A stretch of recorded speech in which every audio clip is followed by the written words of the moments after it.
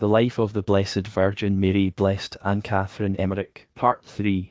14. The Holy Family in Bethlehem after the departure of the kings. 1. Measures taken in Bethlehem against the kings. Joseph is examined and blackmailed. December 25th.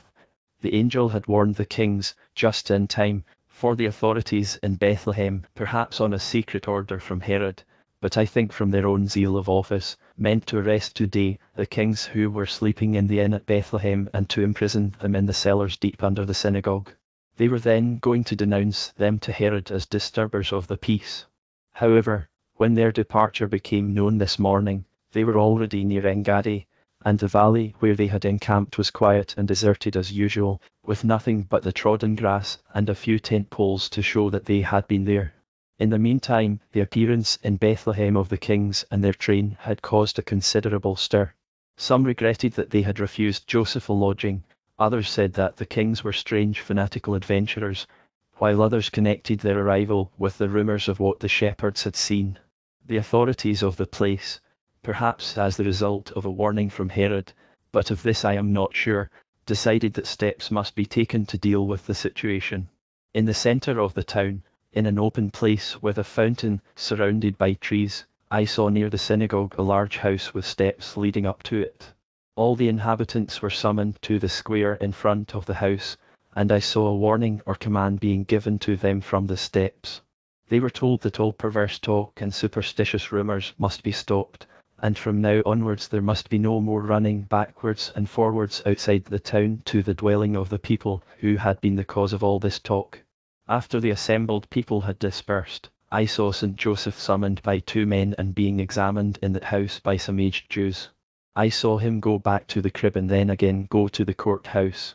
When he went there the second time, he took with him some of the gold from the king's gifts and gave it to them, upon which they let him go in peace. It seemed to me that the whole examination was a sort of blackmail. I saw, too, that a path leading towards the crib was blocked by the authorities by felling a tree across it. This was not the path through the town gate, but the one which led over a hill or rampart to the cave of the Nativity from the place where Mary had waited under a big tree on arriving at Bethlehem. They even put up a guard-house by the tree, and stretched ropes across the road, which were attached to a bell in the guard-house, so that they could hold up anyone who tried to pass. In the afternoon I saw a band of 16 of Herod's soldiers talking to Joseph. They were probably sent on account of the kings, who had been accused of being disturbers of the peace. Finding, however, everything quiet and lonely, with nobody but a poor family in the cave, and having been warned not to alarm these in any way, they went quietly back to report what they had found.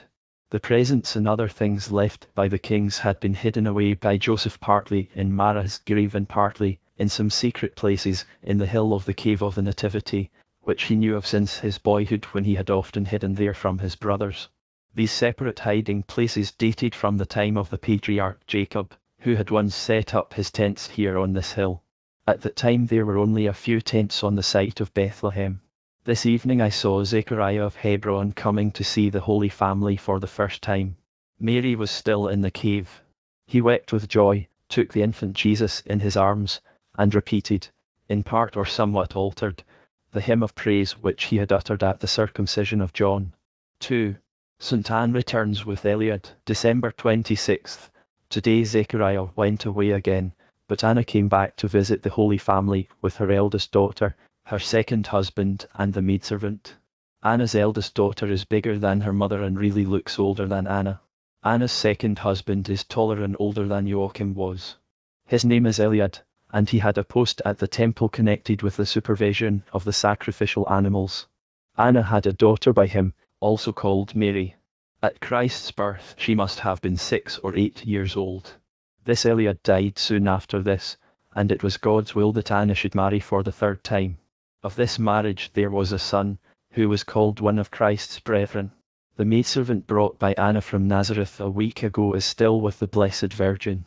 While the Blessed Virgin was living in the cave of the Nativity, this maidservant lived in the little cave at the side, but now, as Mary is in the cave at the side, the maidservant sleeps under a shelter put up for her by Joseph in front of the cave.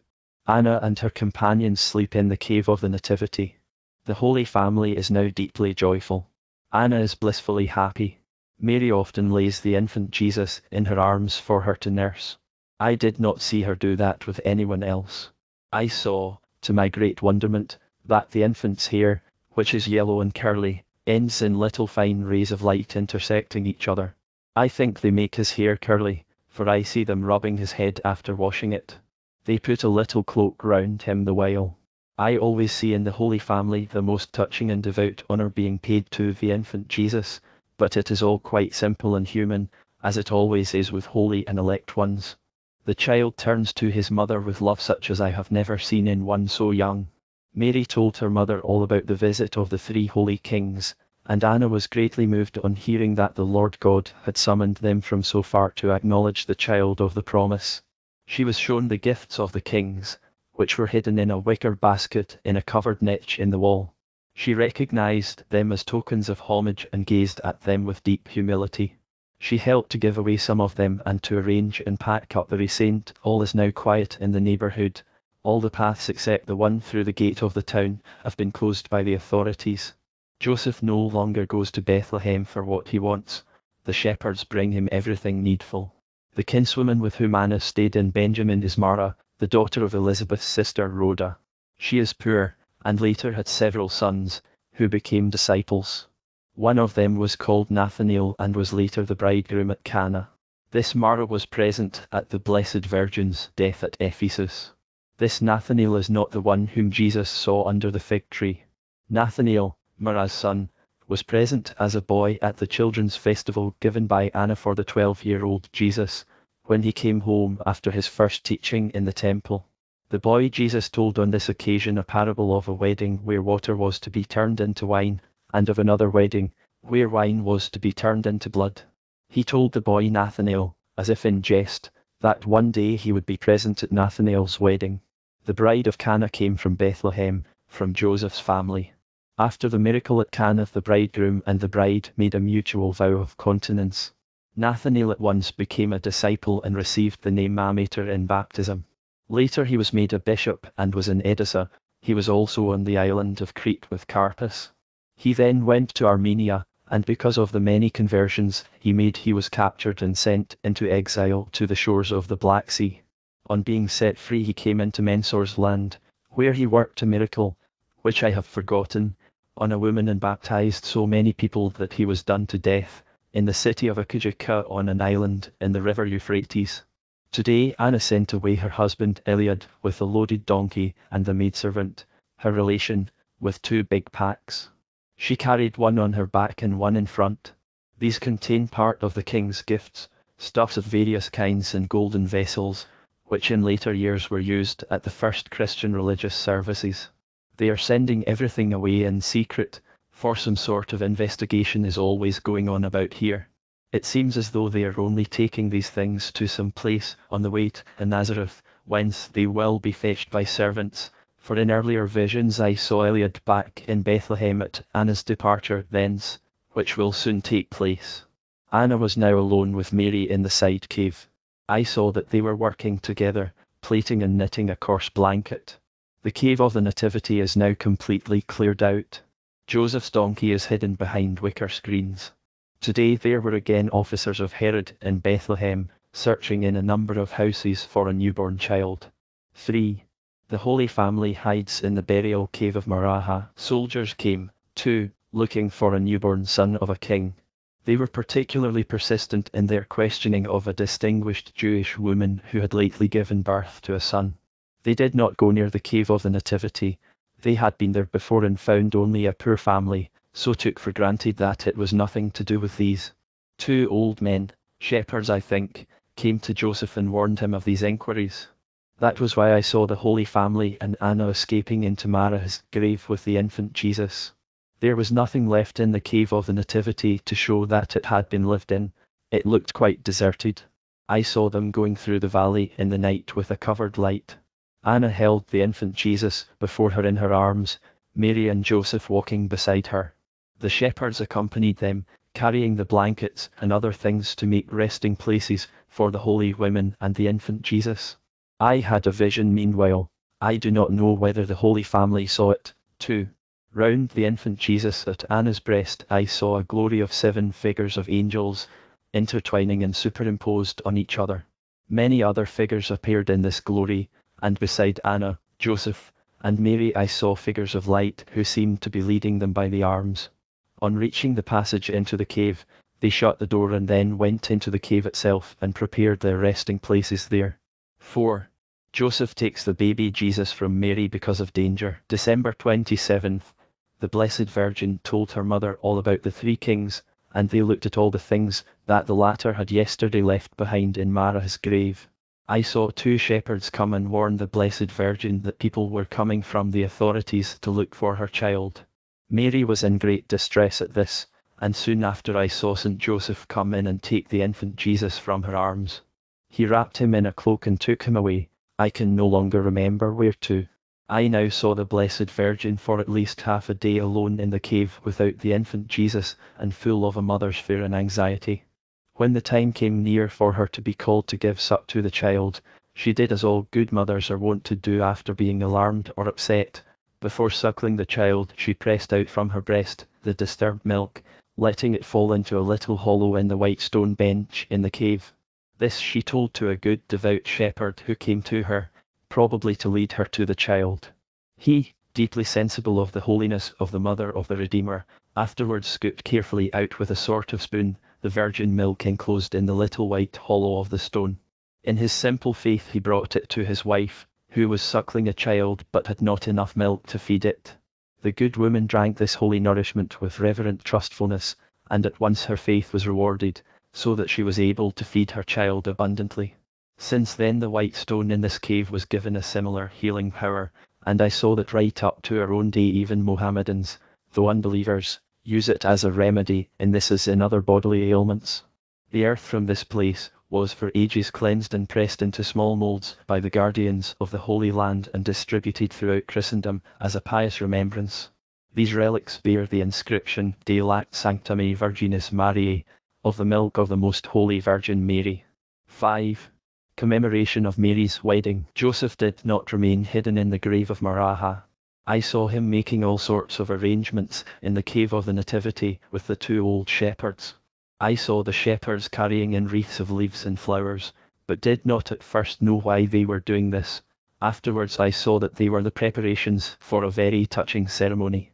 I saw Eliud, Anna's second husband, there once more, and also the maidservant. They had brought 2 donkeys with them. They had probably met Anna's menservants when the latter had come only part of the way from Nazareth with the animals, and had then sent the men and the baggage back to Nazareth and brought the donkeys to Bethlehem themselves. When I saw them on their way back here, I thought for some time that they were people from an inn outside Jerusalem where I saw the Holy Family staying later. Joseph had made use of the absence of the Blessed Virgin in Mara's grave to decorate the cave of the Nativity, with the help of the shepherds, in honor of the anniversary of their wedding. When all was in order, he fetched the Blessed Virgin with the infant Jesus and Anna, and led them into the decorated cave of the Nativity. Eliud and the maidservant and the 3 old shepherds were already there. How moving it was to see their joy when the Blessed Virgin carried the infant Jesus into the cave.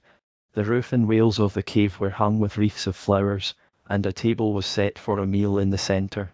Some of the 3 holy kings' beautiful carpets were spread on the floor and table and hung on the walls. On the table a pyramid of foliage and flowers rose to an opening in the roof.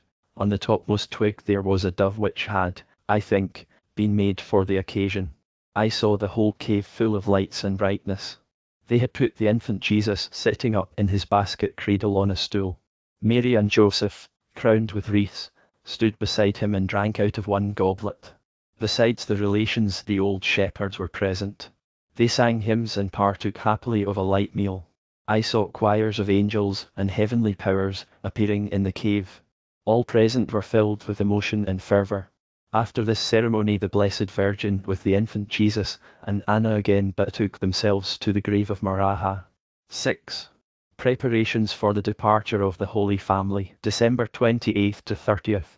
In the last few days and again today I have seen St. Joseph making various preparations for the approaching departure of the Holy Family from Bethlehem.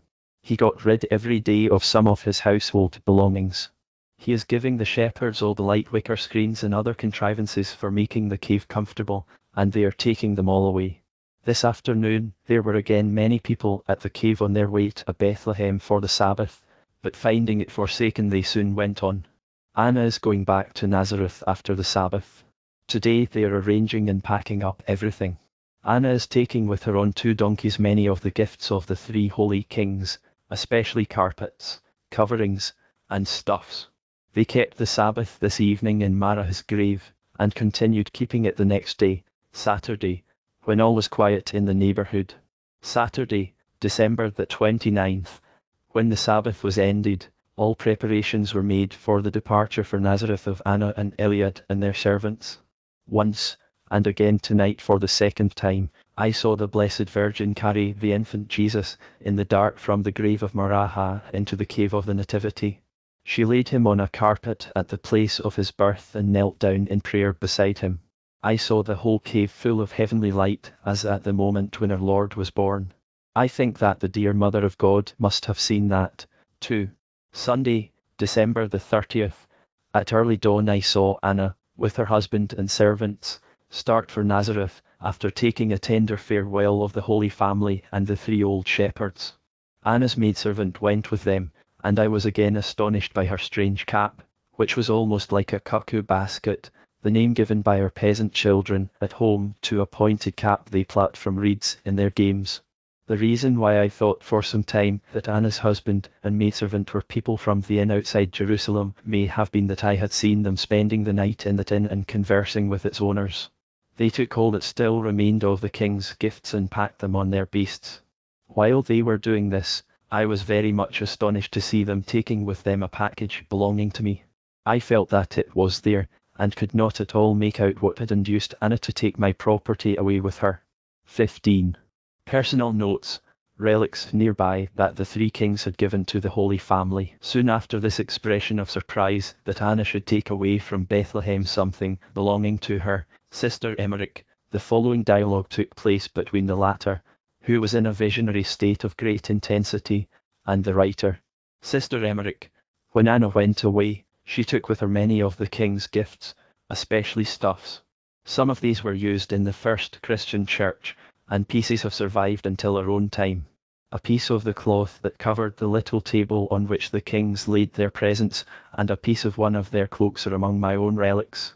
Since some of these relics were in a little cupboard beside her bed, while others were in the writer's house, he asked, "Are these relics of stuff here?"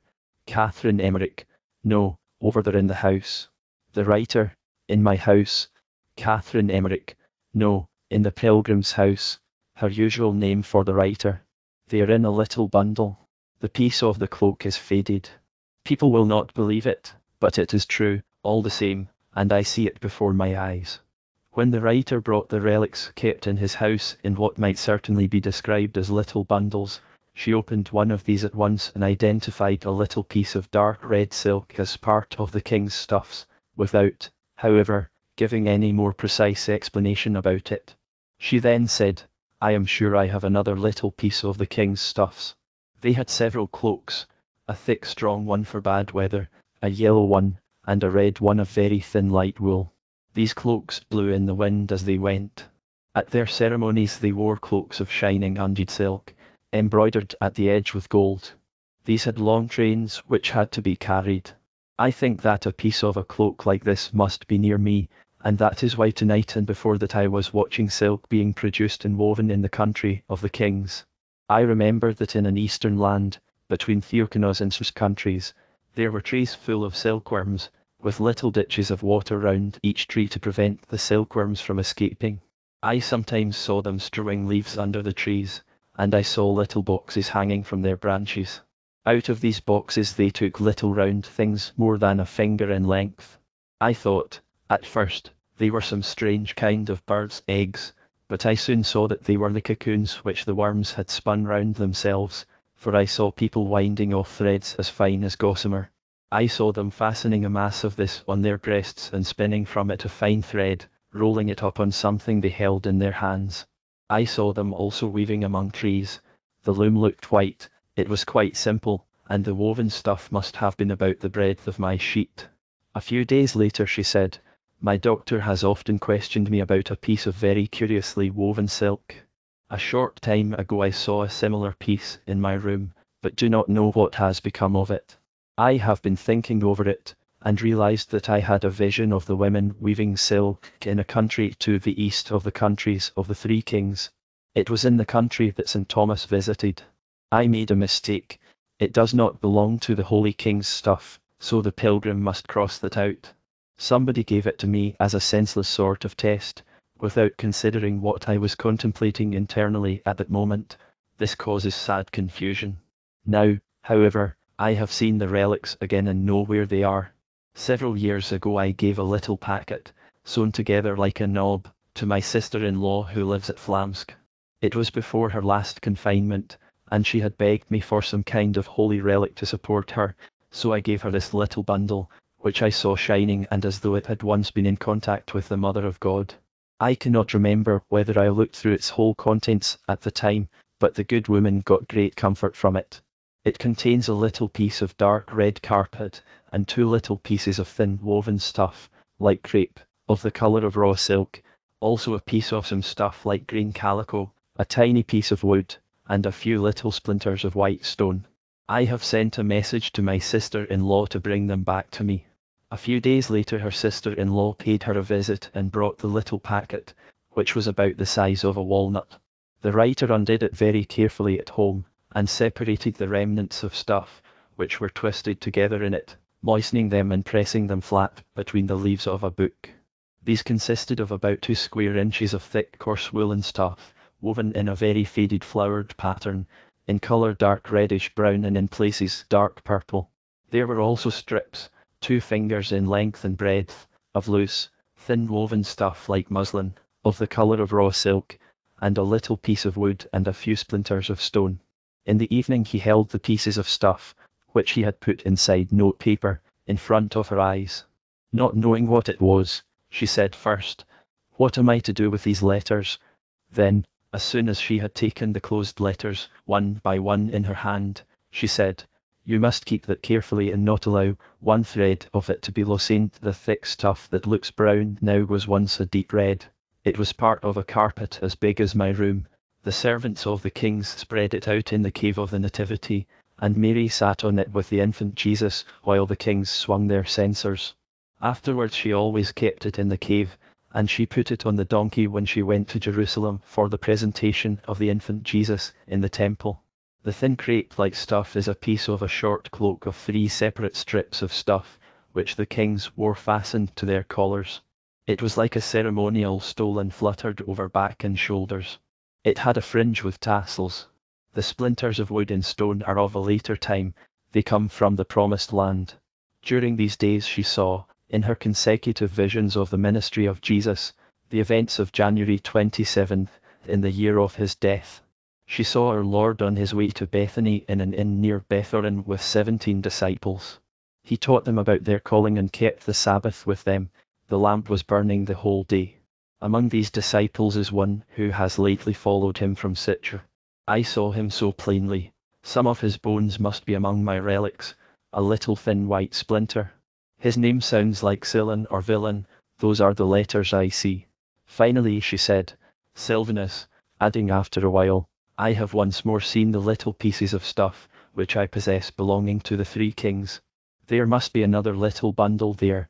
Among its contents are a piece of King Mensor's cloak, a piece of a red silk covering which was beside the Holy Sepulchre in old days, and a piece of the red and white stole of a saint.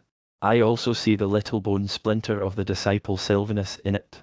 After an interval of absence of mind, she said, I see now where that little bundle is.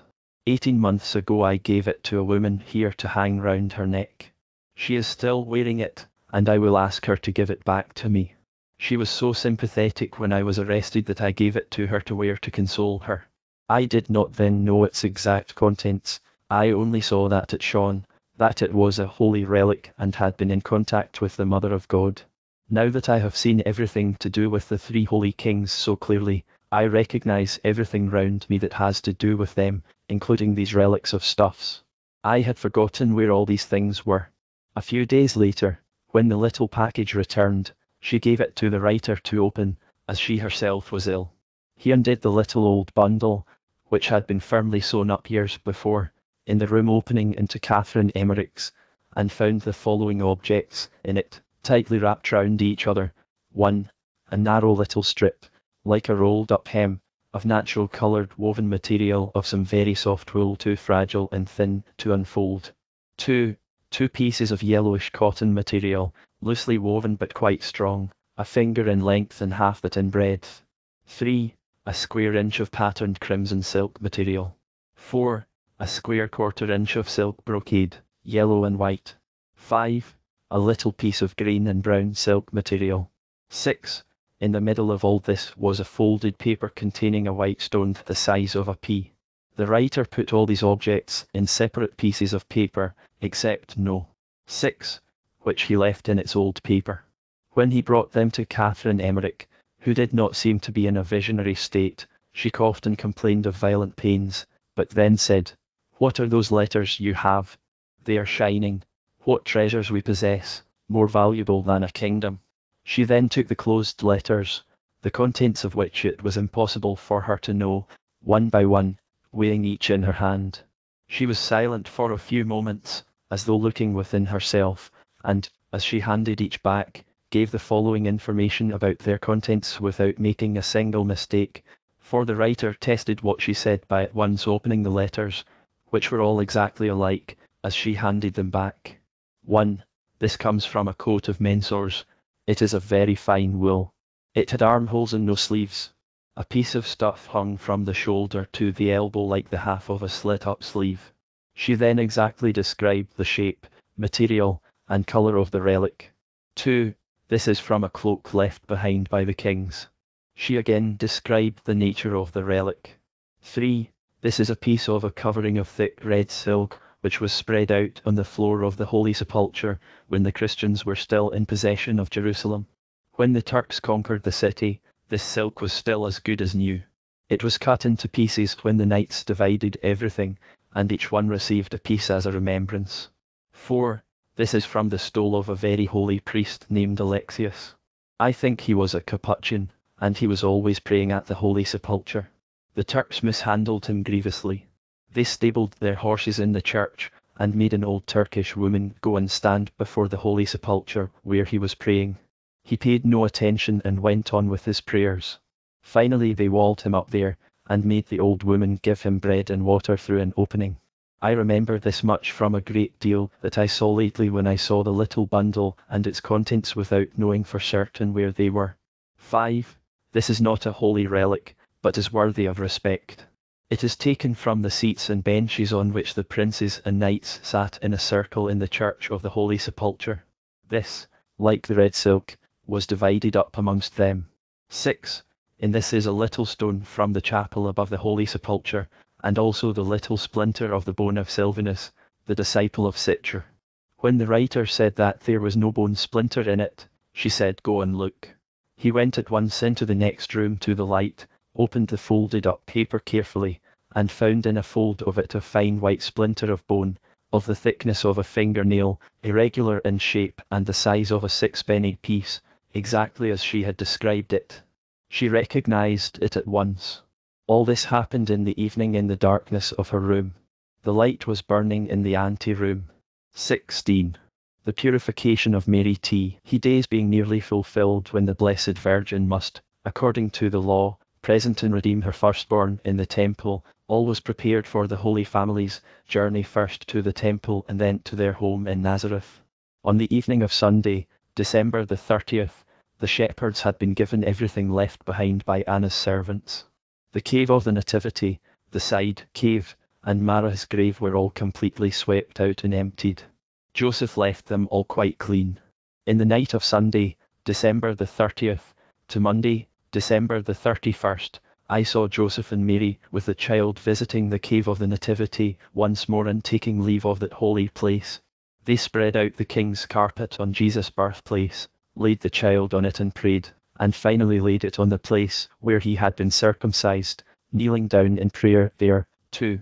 At dawn on Monday, December the 31st, I saw the Blessed Virgin mount the donkey, which the old shepherds had brought to the cave all equipped for the journey. Joseph held the child while she settled herself comfortably, then he laid him in her lap. She sat sideways on the saddle with her feet on a rather high support, facing backwards. She held the child on her lap wrapped in her big veil and looked down on him with an expression of great happiness. There were only a few rugs and small bundles on the donkey. Mary sat between them. The shepherds accompanied them part of their way before taking a moving farewell of them. They did not take the way by which they had come, but went between the cave of the Nativity and the grave of Maraha, round the east side of Bethlehem. Nobody noticed them. January 30th. This morning I saw them going very slowly on the short journey from Bethlehem to Jerusalem. They must have made many halts. At midday I saw them resting on benches round a fountain with a roof over it. I saw some women coming to the Blessed Virgin and bringing her jugs with balsam and small loaves of bread. The Blessed Virgin's sacrifice for the temple hung in a basket at the side of the donkey. This basket had 3 compartments, 2 of which were lined with something. These contained fruit. The third was of open wickerwork, and a couple of doves could be seen in it. Towards evening I saw them enter a small house beside a large inn about a quarter of an hour from Jerusalem. This was kept by an old childless couple who welcomed them with particular affection. I now know why I mistook Anna's companions yesterday for the people from an inn in Jerusalem. I had seen them stopping here with these good old people on their way to Bethlehem, when they had no doubt arranged about a lodging for the Blessed Virgin. The old couple were Essenes and related to Joanna Chusa. The husband was a gardener by trade, trimmed hedges, and was employed in work on the road. February 1st. I saw the Holy Family with these old innkeepers near Jerusalem during the whole of today. The Blessed Virgin was generally alone in her room with the child, who lay on a rug on a low ledge projecting from the wall. She was praying all the time, and seemed to be preparing herself for the coming ceremony. It was revealed to me at the same time how one should prepare oneself for receiving Holy Communion. I saw the appearance of a number of holy angels in her room, worshipping the infant Jesus. I do not know whether the Blessed Virgin also saw these angels, but I think so, because I saw her wrapped in contemplation. The good people of the inn did everything possible to please the Blessed Virgin. They must have been aware of the holiness of the infant Jesus. About 7 o'clock in the evening I had a vision of the aged Simeon. He was a thin, very old man with a short beard. He was an ordinary priest, was married, and had 3 grown-up sons, the youngest of whom might have been about 20. I saw Simeon, who lived close to the temple, going through a narrow dark passage in the temple walls into a small vaulted cell, built in the thickness of the wall. I saw nothing in this room but an opening through which one could look down into the temple. I saw the aged Simeon kneeling here wrapped in prayer. Then the appearance of an angel stood before him and warned him to take heed of the little child, who should be first presented early next morning, for this was the Messiah for whom he had so long yearned. After he had seen him, he would soon die. I saw this so plainly. The room was illuminated, and the holy old man was radiant with joy. Then I saw him going to his house and telling his wife with great joy what had been announced to him. After his wife had gone to bed, I saw Simeon betake himself to prayer again. I never saw devout Israelites and their priests praying with such exaggerated gestures as the Jews today. I did, however, see them scourging themselves. I saw the prophetess Anna praying in her cell and having a vision about the presentation of the infant Jesus in the temple. February 2nd. This morning, while it was still dark, I saw the Holy Family, accompanied by the people of the inn, leaving the inn and going to Jerusalem to the temple with the baskets of offerings, and with the donkey laden for the journey. They went into a walled courtyard in the temple. While Joseph and the innkeeper stabled the donkey in a shed, the Blessed Virgin and her child were kindly received by an aged woman and led into the temple by a covered passage. A light was carried, for it was still dark. No sooner had they entered this passage than the aged priest Simeon came, full of expectation, towards the Blessed Virgin. After addressing a few friendly words to her, he took the child Jesus in his arms, pressed him to his heart, and then hurried back to the temple by another way. Yesterday's message from the angel had so filled him with longing to see the child of the promise, for whom he had sighed so long, that he had come out here to the place where the women arrived. He was dressed in long garments such as the priests wear when not officiating. I often saw him in the temple, and always as an aged priest of no elevated rank.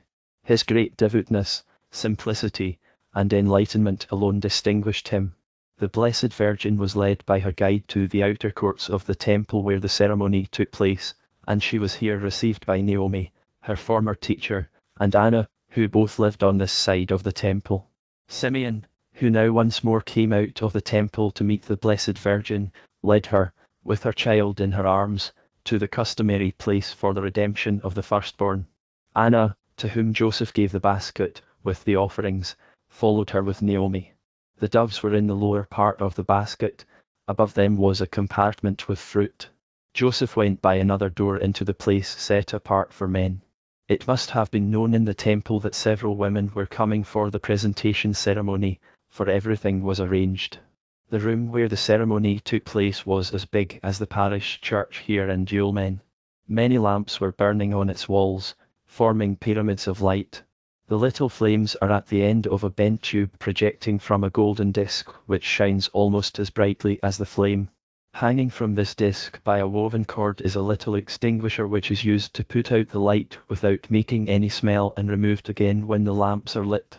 An oblong chest had been brought out by several priests and set before a kind of altar with what looked like horns at each corner. The doors of this chest were opened to form a stand on which a large tray was laid. This was covered first with a red cloth, and then with a transparent white one, which hung down to the ground on each side.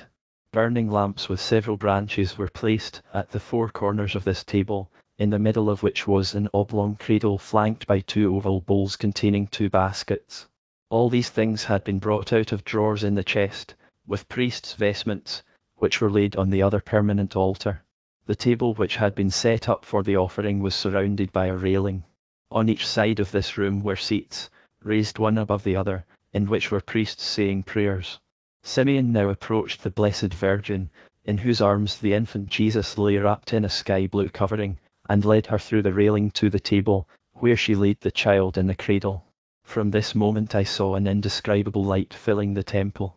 I saw that God himself was in it, and above the child I saw the heavens opening to disclose the throne of the Holy Trinity. Simeon then led the Blessed Virgin back to the women's place. Mary wore a pale sky-blue dress, with a white veil, and was completely enveloped in a long yellow cloak. Simeon then went to the permanent altar, on which the vestments had been laid out, and he and 3 other priests vested each other for the ceremony. They had a kind of little shield on their arms, and on their heads were caps divided like mitres. One went behind and the other in front of the table of offering, while 2 others stood at the narrow ends of it praying over the child.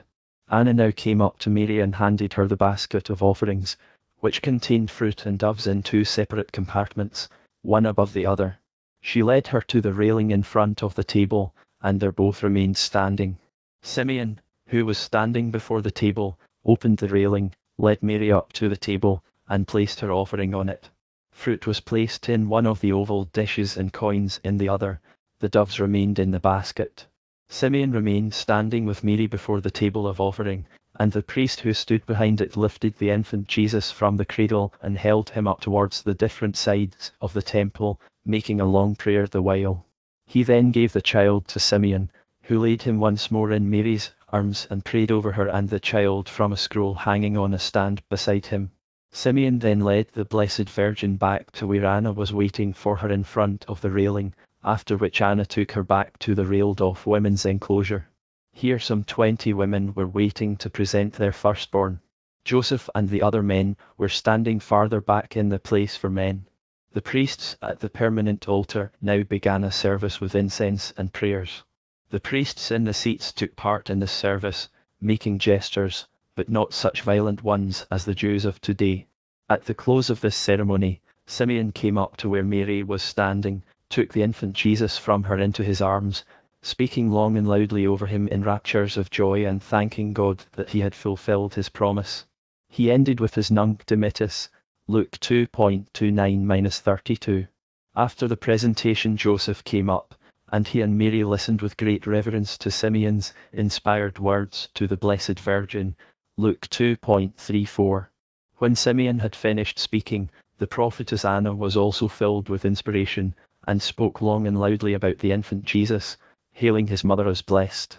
I saw that those who were present were greatly moved by all this, and the priests, too, seemed to hear something of what was happening, but no sort of disturbance was caused thereby.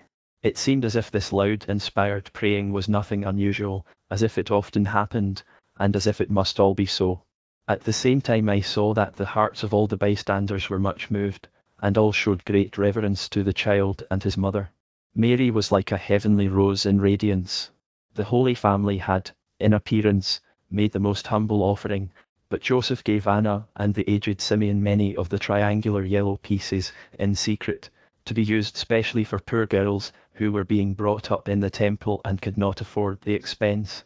I saw the Blessed Virgin and her child being accompanied by Anna and Naomi back to the outer court, whence they had fetched her, and there they took leave of each other. Joseph was there already with the 2 people from the inn. He had brought the donkey which carried Mary and the child, and they started at once on their journey from the temple through Jerusalem to Nazareth. I did not see the presentation of the other firstborn children that day, but I feel that they were all given a special grace, and that many of them were among the massacred innocents. The presentation must have ended about 9 o'clock this morning, for it was at this time that I saw the departure of the Holy Family. That day they travelled as far as Bethlehem, where they spent the night at the house which had been the last stopping place of the Blessed Virgin when she was brought to the temple 13 years before. The owner of this house seemed to me to be a schoolteacher. Servants sent by Anna were waiting here for them. They went to Nazareth by a much more direct road than on their way to Bethlehem, when they had avoided all towns and had only stopped at lonely houses. Joseph had left in pledge with his relations the young she-ass which had shown him the way on their journey to Bethlehem, for he still intended to return to Bethlehem and build a house in the Shepherd's Valley. He had spoken to the shepherds about it, and told them that he was taking Mary to her mother only for a time until she should have recovered from the discomfort of her lodging. With this plan in his mind, he had left a good many things with the shepherds. Joseph had a strange kind of money with him. I think he must have been given it by the 3 kings. Inside his robe he had a kind of pouch, in which he carried a quantity of little thin, shining yellow leaves rolled up in each other.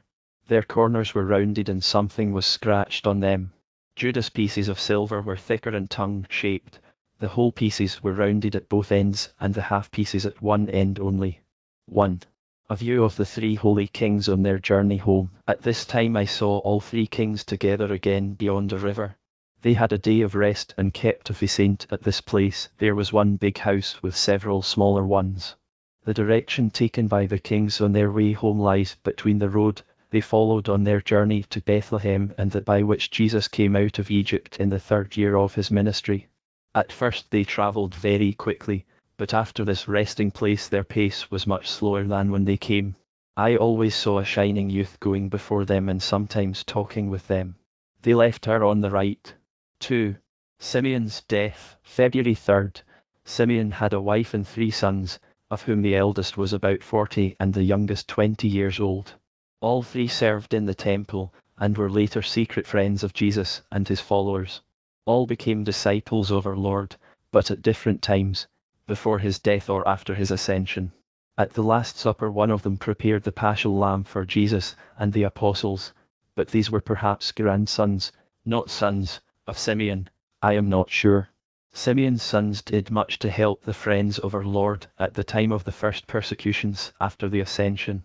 Simeon was related to Seraphia, who was later given the name Veronica, and also, through her father, to Zechariah. I saw that Simeon fell ill yesterday immediately on returning home after his prophecy at the presentation of Jesus, but he spoke very joyfully with his wife and sons. Tonight I saw that today was to be the day of his death. Of the many things I saw I can only remember this much. Simeon, from the couch where he lay, spoke earnestly to his wife and children, telling them of the salvation that was come to Israel and of everything that the angel had announced to him. His joy was touching to behold. Then I saw him die peacefully and heard the quiet lamentation of his family. Many other old priests and Jews were praying round his bed. Then I saw them carry his body into another room. They placed it on a board pierced with holes, and washed it with sponges, holding a cloth over it so that its nakedness could not be seen. The water ran through the board into a copper basin placed beneath it. Then they covered the body with big green leaves, surrounded it with bunches of sweet herbs, and wrapped it in a great cloth in which it was tied up with long bandages like a child in swaddling bands. The body lay so straight and rigid that I thought the bands must have been tied right round the board. In the evening Simeon was buried. His body was carried to the grave by 6 men bearing torches. It lay on a board more or less the shape of a body, but surrounded by an edge higher in the middle of its 4 sides and lower at the corners. The wrapped-up corpse lay on this board without any other covering. The bearers and those who followed them walked quicker than is usual at our burials. The grave was on a hill not very far from the temple. The door of the sepulchre was set slanting against a little hill. It was walled inside with a strange kind of masonry like that which I saw St. Benedict working it in his first monastery. The walls, like those in the Blessed Virgin's cell in the temple, were decorated with stars and other patterns in coloured stones. The little cave in the middle of which they laid the corpse was just large enough to allow them to pass round the body. There were some other funeral customs such as laying various things beside the dead man, coins, little stones, and I think also food, but I am not sure. 3. The arrival of the Holy Family at St. Anne's house. In the evening I saw the Holy Family arrive at Anna's house, which is about half an hour's distance from Nazareth, in the direction of the valley of Zebulun. There was a little family festival like the one when Mary left home for the temple. A lamp was burning above the table. Joachim was dead, and I saw Anna's second husband as master of the house. Anna's eldest daughter, Mary Helly, was there on a visit. The donkey was unloaded, for Mary meant to stay here for some time. All were full of joy over the infant Jesus, but it was a tranquil inner joy. I never saw any of these people giving way to very violent emotions. Some aged priests were there, and all present partook of a light meal. The women ate separately from the men, as is always the custom at meals. I saw the Holy Family still in Anna's house a few days later. There are several women there: Mary Helly, Anna's eldest daughter, with her child Mary Cleophas, a woman from Elizabeth's home, and the maidservant who was with Mary in Bethlehem. This maidservant did not wish to marry again after the death of her husband, who had not been a good man, and came to Elizabeth at Jutta, where the Blessed Virgin made her acquaintance when she visited Elizabeth before John's birth. From here this widow came to Anna. Today I saw Joseph in Anna's house packing many things on donkeys and going in front of the donkeys, of which there were 2 or 3, towards Nazareth, accompanied by the maid. I cannot remember the details of all that I saw today in Anna's house, but I must have had a very vivid impression of it all, for while I was there I was in an intense activity of prayer, which is now hardly comprehensible to me. Before I came to Anna's house I had been in spirit with a young married couple who supported their old mother. They are both mortally ill, and if they do not recover, the mother will perish. I know this poor family, but have had no news of them for a long time. In desperate cases like this I always invoke St. Anne, and when I was in her house today in my vision, I saw, in spite of the season of the year, and though the leaves had all fallen, many pears, plums, and other fruit hanging on the trees in her garden. When I went away I was allowed to pick these, and I took the pears to the young couple who were ill and so cured them. After that I was made to give some to many other poor people, known and unknown to me, who were restored to health by them. No doubt these fruits signified graces obtained through the intercession of St. Anne.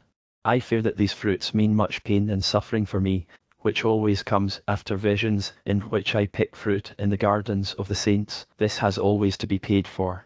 Perhaps these souls are under the protection of St. Anne, and are thus entitled to fruit from the garden, or perhaps it happened because, as I have always recognized, she is a patroness in desperate cases. 4. The weather in Palestine. When asked what sort of weather she saw in Palestine at this time of the year, she answered, "I always forget to mention that, because it seems to me all so natural that I always think everyone knows about it. I often see rain and mist, and sometimes a little snow, but this melts at once. I often see leafless trees with fruit still hanging on them. I see several crops in the year, and I see them beginning to harvest in our spring. Now that it is winter I see people going along the roads wrapped up, with their cloaks over their heads. February 6th. This afternoon I saw the Blessed Virgin going from Anna's house to Joseph's house in Nazareth. She was accompanied by her mother, who carried the infant Jesus. It is a very pleasant walk of half an hour among hills and gardens. Anna sends provisions from her own house to Joseph and Mary in Nazareth. How beautiful is the life of the Holy Family! Mary is at once the mother and the humblest handmaid of the Holy Child, and at the same time she is Joseph's servant. Joseph is her faithful friend and humblest servant. When the Blessed Virgin rocks the infant Jesus to and fro in her arms, how marvelous to see the all-merciful God, who made the world, allowing himself out of his great love to be treated like a helpless little child. How dreadful in comparison the coldness and self-will of deceitful and hard-hearted men. 5. Candlemas. The Feast of Candlemas was represented to me in a great picture, but one very difficult to describe, although I recollect much of what I saw. I saw a feast being celebrated in the church, transparent and floating above the earth, as I always am shown the Catholic Church when I am to contemplate it, not as some particular local church, but as the universal church itself. I saw this church filled with choirs of angels surrounding the Most Holy Trinity.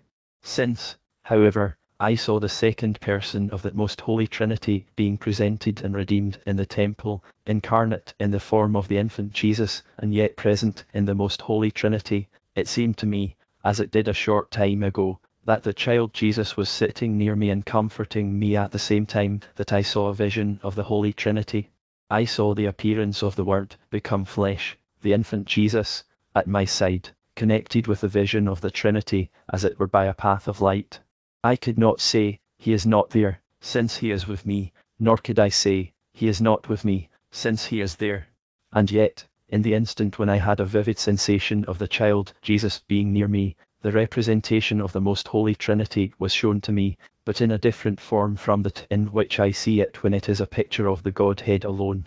I saw an altar appear in the center of the church, not an altar like those in our churches today, but just an altar. On this altar stood a little tree of the same kind as the tree of knowledge in the Garden of Eden, with broad hanging leaves. Then I saw the Blessed Virgin rise before the altar with the infant Jesus in her arms as if she had come up out of the earth. And I saw the tree on the altar bow before her and then wither away. And I saw a great angel in priest's vestments, with only a ring round his head, approach Mary. She gave him the child, whom he placed on the altar, and in the same moment I saw the child, thus offered up, pass into the picture of the Holy Trinity, which I now saw once more in its usual form. I saw, too, that the angel gave the Mother of God a little bright globe surmounted by the figure of a child in swaddling bands, and that Mary floated with this gift towards the altar. I saw crowds of poor people coming to her from all sides bearing lights. She handed all these lights to the child on the globe, into whom they passed. And I saw light and a radiance being thrown by these lights on Mary and the child, illuminating everything. Mary had a flowing mantle which spread over the whole earth. The picture was then transformed into a festal ceremony. I think that the withering of the tree of knowledge at Mary's appearance, and the passing of the child on the altar into the Holy Trinity signified the reunion of mankind with God. That is why I saw all the scattered individual lights handed to the Mother of God and given by her to the child, Jesus, for he was the light enlightening all mankind, in whom alone all the scattered lights became one light to enlighten the whole world, symbolized by the globe, the orb of a king. The lights presented to the Blessed Virgin signified the blessing of the candles at today's feast. 16. The flight into Egypt and St. John the Baptist in the desert. On Saturday, February the 10th, 1821, Catherine Emmerich, who was ill at the time, was worried by material cares about where she was to live. She fell asleep full of these cares, but soon woke up quite happy. She said that a good friend of hers who had lately died, a pious old priest, had just been with her and had comforted her. How wise that wise man now is, and how well he can now speak. He said to me, "Do not be anxious about a dwelling for yourself. Take care only that you are swept and garnished within to receive our Lord when he comes to you." When Joseph came to Bethlehem, he sought a lodging for Jesus, not for himself, and swept the cave of the Nativity till it was beautifully clean. She told of several other profound utterances of this friend, all characteristic of one who knew her temperament so well. She added that he said to her, when St. Joseph was told by the angel to flee into Egypt with Jesus and Mary, he did not worry about a dwelling place, but set off at once as he was told. As she had seen something of the flight into Egypt the year before at this time, the writer thought that this was happening again, so asked her, was it today that Joseph started for Egypt? She answered very clearly and decisively, no, the day he started on the flight was what is now February 29th. 1. The age of the child Jesus during the flight to Egypt. Unfortunately, there was no opportunity of obtaining precise information from her about this, as she was very ill during these communications. Once she said, the child may well be more than a year old. I saw him playing about by a balsam bush at one of the halting places on the journey, and sometimes his parents led him by the hand for a little way. Another time it seemed to her that Jesus was 9 months old. It must be left to the reader to conjecture the age of Jesus from the various circumstances of Catherine Emmerich's account, and in particular from a comparison with the age of the little John the Baptist, which seems to confirm the theory of our Lord being 9 months old. 2. Nazareth, the house of the Holy Family. Sunday, February the 25th, I saw the Blessed Virgin doing knitting or crochet work. She had a roll of wool fastened at her right hip and she held in her hands 2 needles, of bone, I think, with little hooks. One must be half a yard long. The other is shorter. The needle is prolonged beyond the hook, and it is round this prolongation that the thread is looped to make the stitch in working. The part already knitted hangs down between the 2 needles. She did this work standing or sitting beside the infant Jesus lying in a basket. I saw St. Joseph plaiting long strips of yellow, brown, and green bark to make panels for screens or for walls and ceilings. He had a store of these panels lying on top of each other in a shed near the house. He wove various patterns into them, stars, hearts, and other things. I felt sorry for him. He had no idea that he would soon have to flee into Egypt. The Blessed Virgin's mother comes regularly every day to visit her. It is nearly an hour's walk from her house. I had a view of Jerusalem, and saw Herod having numbers of men summoned, as when soldiers are called up with us. These were led into a large courtyard and given clothes and weapons.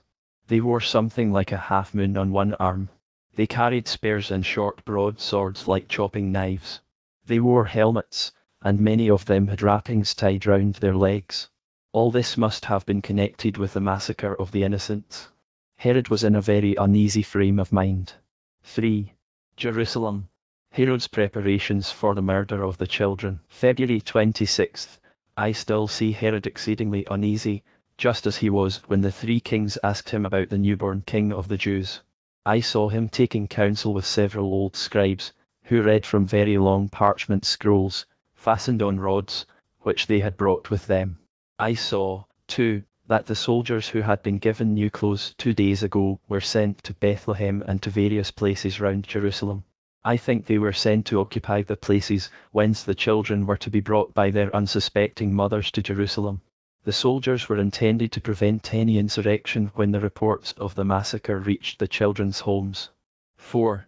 Herod places soldiers in various places surrounding Jerusalem. February 27th. Today I saw Herod's soldiers, who had started yesterday from Jerusalem, arriving at 3 places. They came to Hebron, Bethlehem, and another place, lying between those 2 in the direction of the Dead Sea. I have forgotten its name. The inhabitants had no idea why these soldiers had been sent to them and were somewhat disturbed. Herod was crafty. He kept his own counsel and sought in secret for Jesus. The soldiers stayed in these towns for some time. Then, when Herod completely failed to find the child born in Bethlehem, he massacred all the children under 2 years of age. 5. Personal notes. Prayer during the season of the martyrdom of the Holy Innocents. This evening at dusk Catherine Emmerich fell asleep and after a few minutes said, without any apparent reason, God be thanked 1,000 times that I came at the right moment. What a blessing that I was there. The poor child is saved. I prayed that she should bless and kiss it, and after that she could no longer have thrown it into the pond. The writer, on hearing this sudden exclamation, asked, Whom do you mean? She continued, It is an unfortunate girl who has been seduced. She was going to drown her newborn child, not far from here.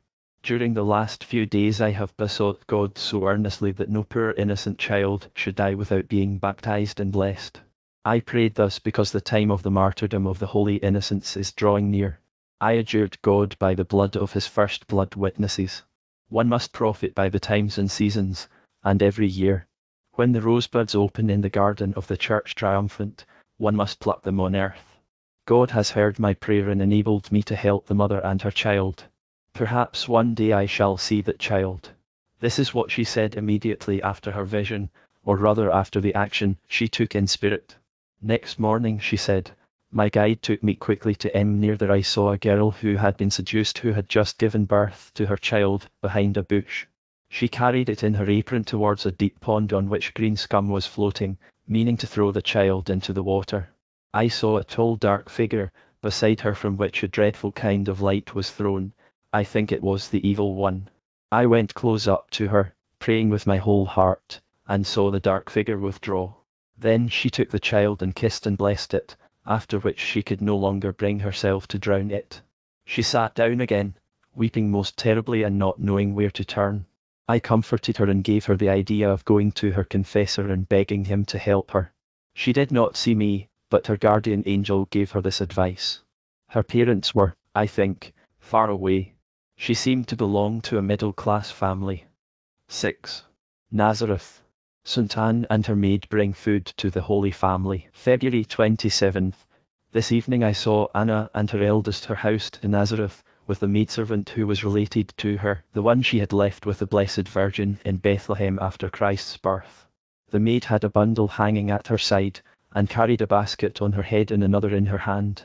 They were round baskets, and you could see through one of them. There were birds in them. They were taking provisions to Mary, who did no housekeeping and was provided for by Anna. 7. Nazareth. A look at the lifestyle of the holy women. February 28. This evening I saw Anna and her eldest daughter with the Blessed Virgin. Mary Helly had with her a sturdy little boy 4 or 5 years old, her grandson, the eldest son of her daughter Mary Cleophas. Joseph had gone to Anna's house. I watched the women sitting there, talking confidentially to each other, playing with the infant Jesus, and pressing him to their breasts, or giving him to the little boy to hold in his arms. Women are always the same, I thought. It was all just as it is with us today.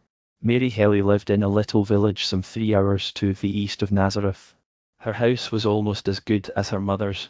It had a walled courtyard with a fountain and pump. You trod on something beneath it, and water poured out at the top into a stone basin. Her husband was called Cleophas, and her daughter Mary Cleophas, who was married to Alphaeus, lived at the other end of the village. In the evening I saw the women praying. They stood before a little table covered with a red and white cloth and standing against the wall. A scroll lay on this table, which the Blessed Virgin unrolled and hung up on the wall. A figure was embroidered on it in pale colours. It looked like a dead man in a long white cloak, wrapped up like a child in swaddling bands. The head was wrapped in the cloak, which was wide around the arms. The figure held something in its arms. I had already seen this figure at the ceremony in Anna's house, when Mary was taken to the temple. It reminded me then of Melchizedek, for he seemed to have a chalice in his arms, but another time I thought it represented Moses. A lamp was burning during the prayer. Mary, with her sister beside her, stood in front of Anna. They crossed their hands on their breasts, folded them, and then extended them. Mary read from a scroll lying before her, unrolling it as she read. They prayed in a particular tone and rhythm which reminded me of the chanting in the convent choir. 8. Nazareth. An angel wakes Joseph to flee. The night of Thursday, March the 1st, to the morning of Friday, March the 2nd, they are gone. I saw them start forth. Joseph came back early in the morning of yesterday, Thursday, from Anna's house. Anna and her eldest daughter were still here in Nazareth. They had all only just gone to bed when the angel came to warn Joseph. Mary and the infant Jesus had their bedroom to the right of the hearth. Anna's was to the left, and her eldest daughter's room was between hers and Joseph's. These rooms were compartments divided off and sometimes roofed by wicker screens. Mary's room had yet another curtain or screen dividing it off. The infant Jesus lay on a rug at her feet, and she could pick him up without getting out of bed. I saw Joseph in his room lying on his side asleep with his head on his arm. I saw a shining youth come up to his bed and speak with him. Joseph sat up, but was heavy with sleep and lay down again. The youth took his hand and pulled him up, when Joseph came to his senses and got up, on which the youth disappeared. Joseph then went to the lamp burning in front of the fireplace in the center of the house and lit his own lamp at it. He knocked at the Blessed Virgin's room and asked whether he might come in. I saw him go in and speak with Mary, who did not open the screen before her bed. Then I saw him go to his donkey in the stable, and afterwards into a room where all kinds of things were kept. He prepared everything for their departure. As soon as Joseph had left the Blessed Virgin's room, she got up and dressed for the journey, before going to her mother and telling her of God's commands. Anna got up, as did Mary Helly and her little boy, but they let the infant Jesus go on sleeping. For these good people God's will came first of all. Sad at heart though they were, they hastened to make all preparations for the journey before allowing themselves to give way to the sorrow of parting. Anna and Mary Helly helped to get everything ready for the journey. Mary did not take nearly so much with her as she had brought from Bethlehem. They packed up nothing but a moderate-sized bundle and a few blankets, which were taken out to Joseph to be loaded on the donkey. Everything was done quietly and very quickly, as was proper for a journey undertaken secretly after warning at dead of night. When Mary fetched her child, she was in such haste that I did not even see her wrap him in fresh swaddling clothes. Then came the farewells, and I cannot describe how moving it was to see the distress of Anna and her eldest daughter. They embraced the infant Jesus with tears, and the little boy, too, was allowed to take him in his arms. Anna embraced the Blessed Virgin again and again, weeping as bitterly as if she were never to see her more. Mary Helly flung herself onto the ground in tears. It was not yet midnight when they left the house.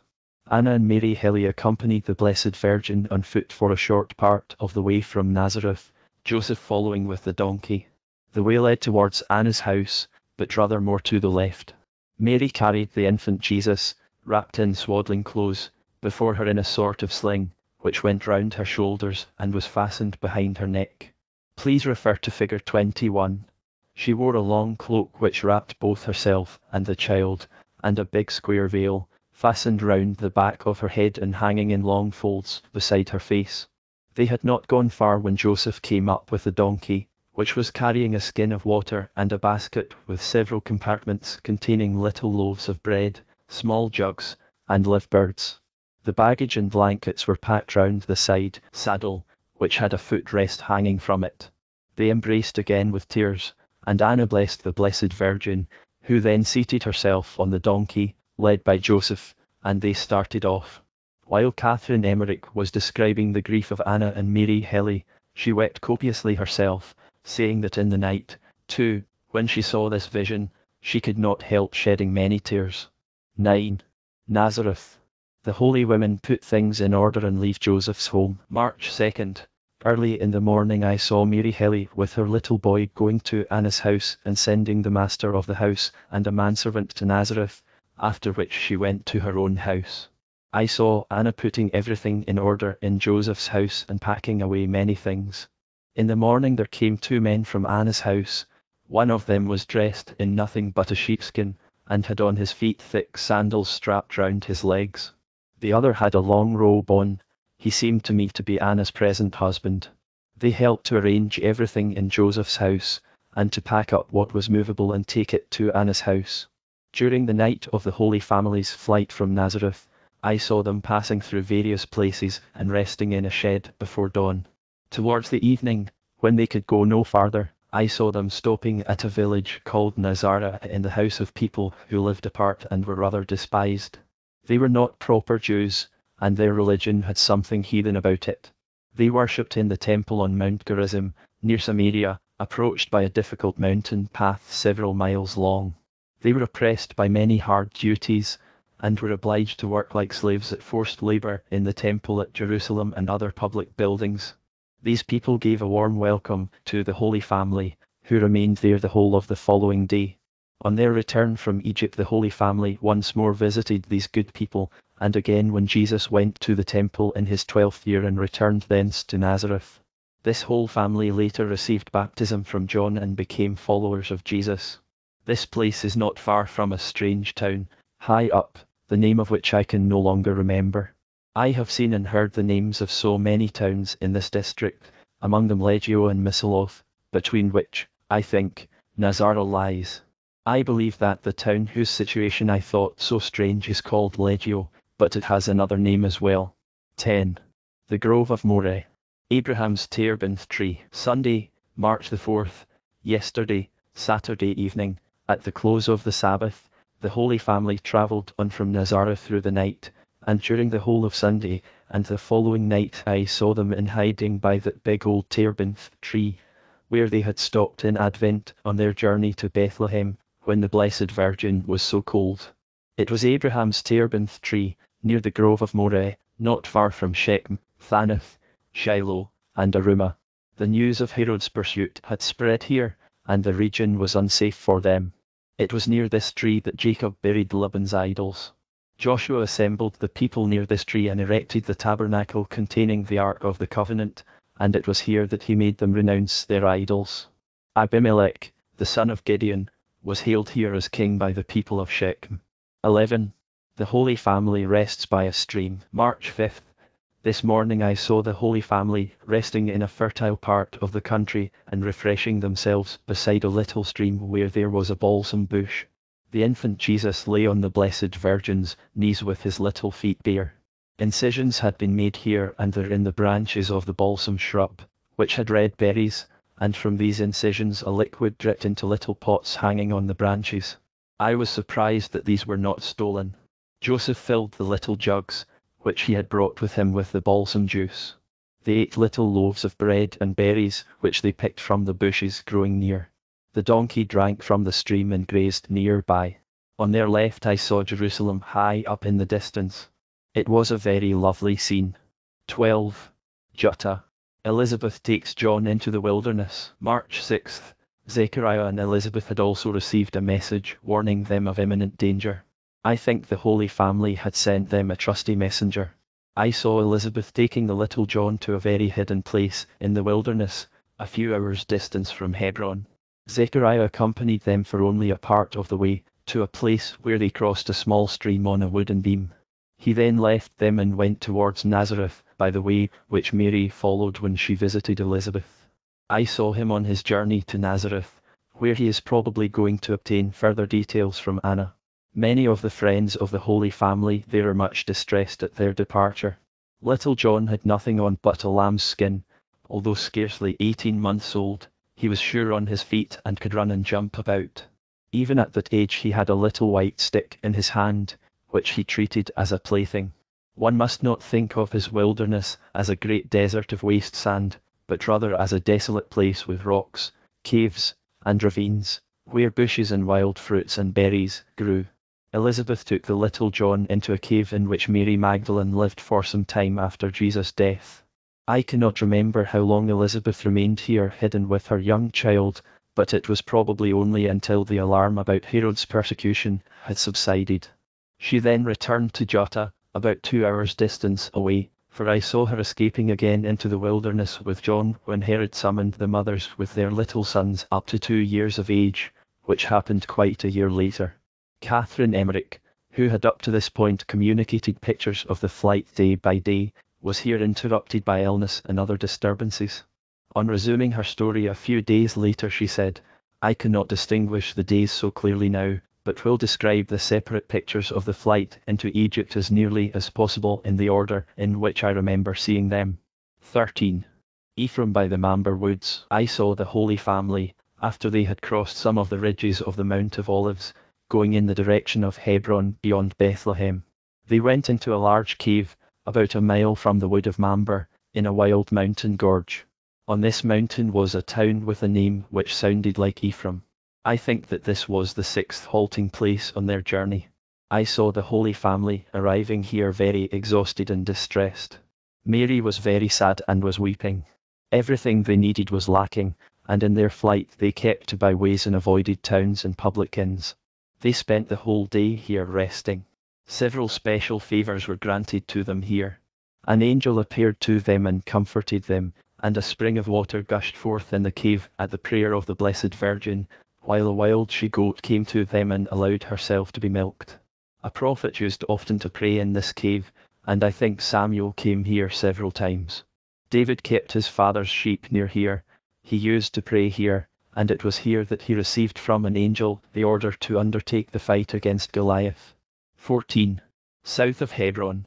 John sends the thirsting Jesus a spring of water. From this cave they journeyed southwards for 7 hours, with the Dead Sea always on their left hand. 2 hours after leaving Hebron they entered the wilderness where little John the Baptist was in hiding. Their way led them only a bowshot's distance from his cave. I saw the Holy Family wandering through a sandy desert, weary and careworn. The waterskin and the jugs of balsam were empty. The Blessed Virgin was greatly distressed, and both she and the infant Jesus were thirsty. They went a little way aside from the path, where the ground sank, and there were bushes and some withered turf. The Blessed Virgin dismounted, and sat for a little with the child on her knees, praying in her distress. While the Blessed Virgin was thus praying for water like Hagar in the wilderness, I was shown a wonderfully moving incident.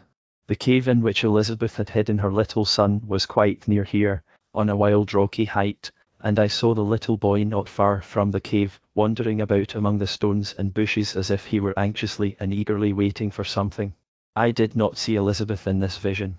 To see this little boy roaming and running about in the wilderness with such confidence made a great impression on me. Just as beneath his mother's heart he had leaped up at the approach of his Lord, so now he was moved by the nearness of his Redeemer, thirsty and weary. I saw the child wearing his lamb's skin over his shoulders and girt round his waist, and carrying in his hand a little stick with a bit of bark waving on it. He felt that Jesus was passing near and that he was thirsty. He threw himself on his knees and cried to God with outstretched arms, then jumped up, ran, driven by the Spirit, to the high edge of the rocks and thrust, with his staff into the ground, from which an abundant spring burst forth. John ran before the stream to the edge, where it rushed down over the rocks. He stood there and watched the Holy Family pass by in the distance.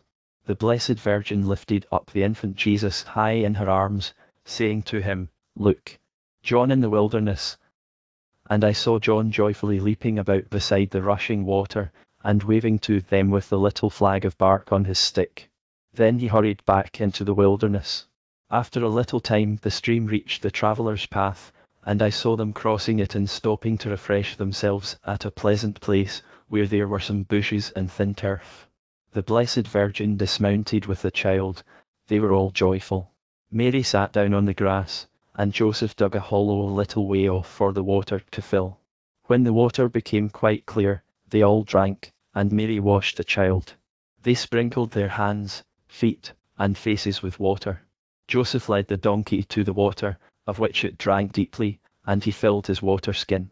They were all happy and thankful. The withered grass, now saturated with water, grew straight again, and the sun came out and shone on them. They sat there refreshed and full of quiet happiness. They rested for 2 or 3 hours in this place. 15. Near Anim, the last inn in the region of Herod, the last place where the Holy Family sheltered in Herod's territory was not far from a town on the edge of the desert, a few hours' journey from the Dead Sea. Its name sounded like Anem or Anim. They stopped at a solitary house, which was an inn for those travelling through the desert. There were several huts and sheds on a hill, and some wild fruit grew round them. The inhabitants seemed to me to be camel drivers, for they kept a number of camels in enclosed meadows. They were rather wild people and had been given to robbery, but they received the Holy Family well and showed them hospitality. In the neighbouring town there were also many disorderly people who had settled there after fighting in the wars. Among the people in the inn was a man of 20 called Reuben. 16. Night travel. The Holy Family startles snakes and flying lizards. March 8th. I saw the Holy Family journeying in a bright starlit night through a sandy desert covered with low bushes. I felt as if I were travelling through it with them. It was dangerous because of the numbers of snakes which lay coiled up among the bushes in little hollows under the leaves. They crawled towards the path, hissing loudly and stretching out their necks towards the Holy Family, who, however, passed by in safety surrounded by light. I saw other evil beasts there with long black bodies, short legs, and wings like big fins. They shot over the ground as if they were flying, and their heads were fish-like in shape. I saw the Holy Family come to a fall in the ground like the edge of a sunken road. They meant to rest there behind some bushes. I was alarmed for the Holy Family. The place was sinister, and I wanted to make a screen to protect them on the side left open, but a dreadful creature like a bear made his way in, and I was in terrible fear. Then there suddenly appeared to me a friend of mine, an old priest who had died lately. He was young and beautiful in form, and he seized the creature by the scruff of its neck and threw it out. I asked him how he came to be here, for surely he must be better off in his own place, to which he replied, "I only wanted to help you, and shall not stay here long." He told me more, adding that I should see him again. 17. Mara. An inhospitable desert. The Holy Family always travelled a mile eastwards of the high road. The name of the last place they passed between Judea and the desert sounded very like Mara.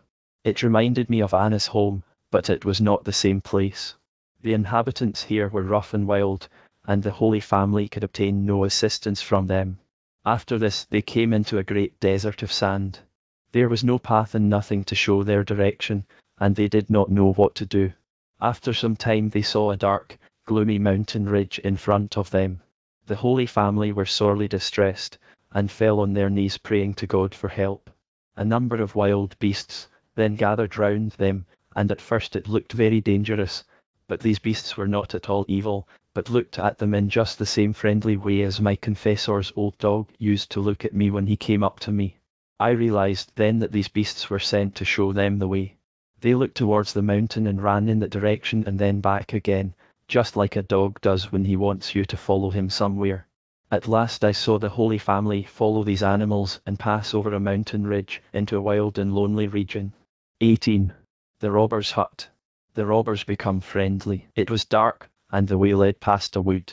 In front of this wood, at some distance from the path, I saw a poor hut, and not far from it a light hanging in a tree, which could be seen from a long way off, to attract travellers. This part of the road was sinister. Trenches had been dug in it here and there were also trenches all round the hut. Hidden cords were stretched across the good parts of the road, and when touched by travellers rang bells in the hut and brought out its thieving inhabitants to plunder them. This robber's hut was not always in the same place. It could be moved about and put up wherever its inhabitants wanted it. When the Holy Family approached the light hanging in the tree, I saw the leader of the robbers with 5 of his companions closing round them. At first they were evilly disposed, but I saw that at the sight of the infant Jesus a ray, like an arrow, struck the heart of the leader, who ordered his comrades to do no harm to these people. The Blessed Virgin also saw this ray strike the robber's heart, as she later recounted to Anna the prophetess when she returned. The robber now led the Holy Family through the dangerous places in the road into his hut. It was night. In the hut was the robber's wife with some children. The man told his wife of the strange sensation that had come over him at the sight of the child. She received the Holy Family shyly, but was not unfriendly. The travellers sat on the ground in a corner, and began to eat some of the provisions which they had with them. The people in the hut were at first awkward and shy, quite unlike, it seemed, their usual behaviour, but gradually drew nearer and nearer to the Holy Family. Some of the other men, who had in the meantime stabled Joseph's donkey, came in and out, and eventually they all became more familiar and began to talk to the travellers. The women brought merry little loaves of bread with honey and fruit, as well as goblets with drink. A fire was burning in a hollow in a corner of the hut. The women arranged a separate place for the Blessed Virgin, and brought at her request a trough with water for washing the infant Jesus. She washed the linen for her and dried it at the fire. Mary bathed the infant Jesus under a cloth. The man was very much agitated and said to his wife, "This Hebrew child is no ordinary child. He is a holy child. Ask his mother to allow us to wash our leprous little boy in his bath water, perhaps it will do him good." As the woman came up to Mary to ask her this, the Blessed Virgin told her, before she had said a word, to wash her leprous boy in the bath water. The woman brought her 3-year-old son lying in her arms. He was stiff with leprosy and his features could not be seen for scabs. The water in which Jesus had been bathed seemed clearer than it had been before, and as soon as the leprous child had been dipped into it, the scales of his leprosy fell off him to the ground, and the child was cleansed.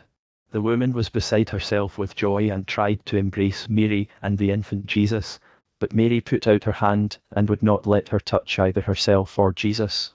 Mary told the woman that she was to dig a well deep down to the rock and pour this water into it. This would give the well the same healing power. She spoke long with her, and I think the woman promised to leave this place at the first opportunity. The people were extremely happy at the restoration of their child to health, and showed him to their comrades who came in and out during the night, telling them of the blessing that had befallen them. The new arrivals, some of them boys, stood round the Holy Family and gazed at them in wonderment. It was all the more remarkable that these robbers were so respectful to the Holy Family, because in the very same night, while they were housing these holy guests, I saw them seizing some other travellers who had been enticed into their lair by the light and driving them into a great cave deep in the wood. This cave, whose entrance was hidden and grown over by wild plants so that it could not be seen, seemed to be their real dwelling place. I saw several boys in this cave, from 7 to 9 years of age, who had been stolen from their parents, and there was an old woman who kept house there. I saw all kinds of booty being brought in: clothes, carpets, meat, young kids, sheep, and bigger animals too. The cave was big and contained an abundance of things. I saw that Mary slept little at night. She sat still on her couch most of the time. They left early in the morning, well supplied with provisions. The people of the place accompanied them a short way, and led them past many trenches onto the right road. When the robbers took leave of the Holy Family, the man said with deep emotion, "Remember us wherever you go." At these words I suddenly saw a picture of the crucifixion, and saw the good thief saying to Jesus, "Remember me when you shall come into your kingdom," and recognized in him the boy who had been healed. The robber's wife gave up this way of life after some time, and settled with other honest families at a later resting place of the Holy Family, where a spring of water and a garden of balsam shrubs came into being. 19. The wilderness. Snakes and flying lizards. After this I again saw the Holy Family journeying through a desert, and when they lost their way, I again saw various kinds of creeping beasts approach them, lizards with bats' wings and snakes, but they were not hostile and seemed only to want to show them the way. Later on, when they had lost every trace of their path and direction, I saw them guided by a very lovely miracle. On each side of the path, the plant called the Rose of Jericho appeared with its curling leaves surrounding the central flower and the upright stalk. They went up to it joyfully, and on reaching it they saw in the distance another plant of it spring up, and so throughout the whole desert. I saw, too, that it was revealed to the Blessed Virgin that in later times the people of the country would gather these flowers and sell them to passing strangers to gain their bread. I saw this happening afterwards. The name of the place sounded like Gaze or Gozan.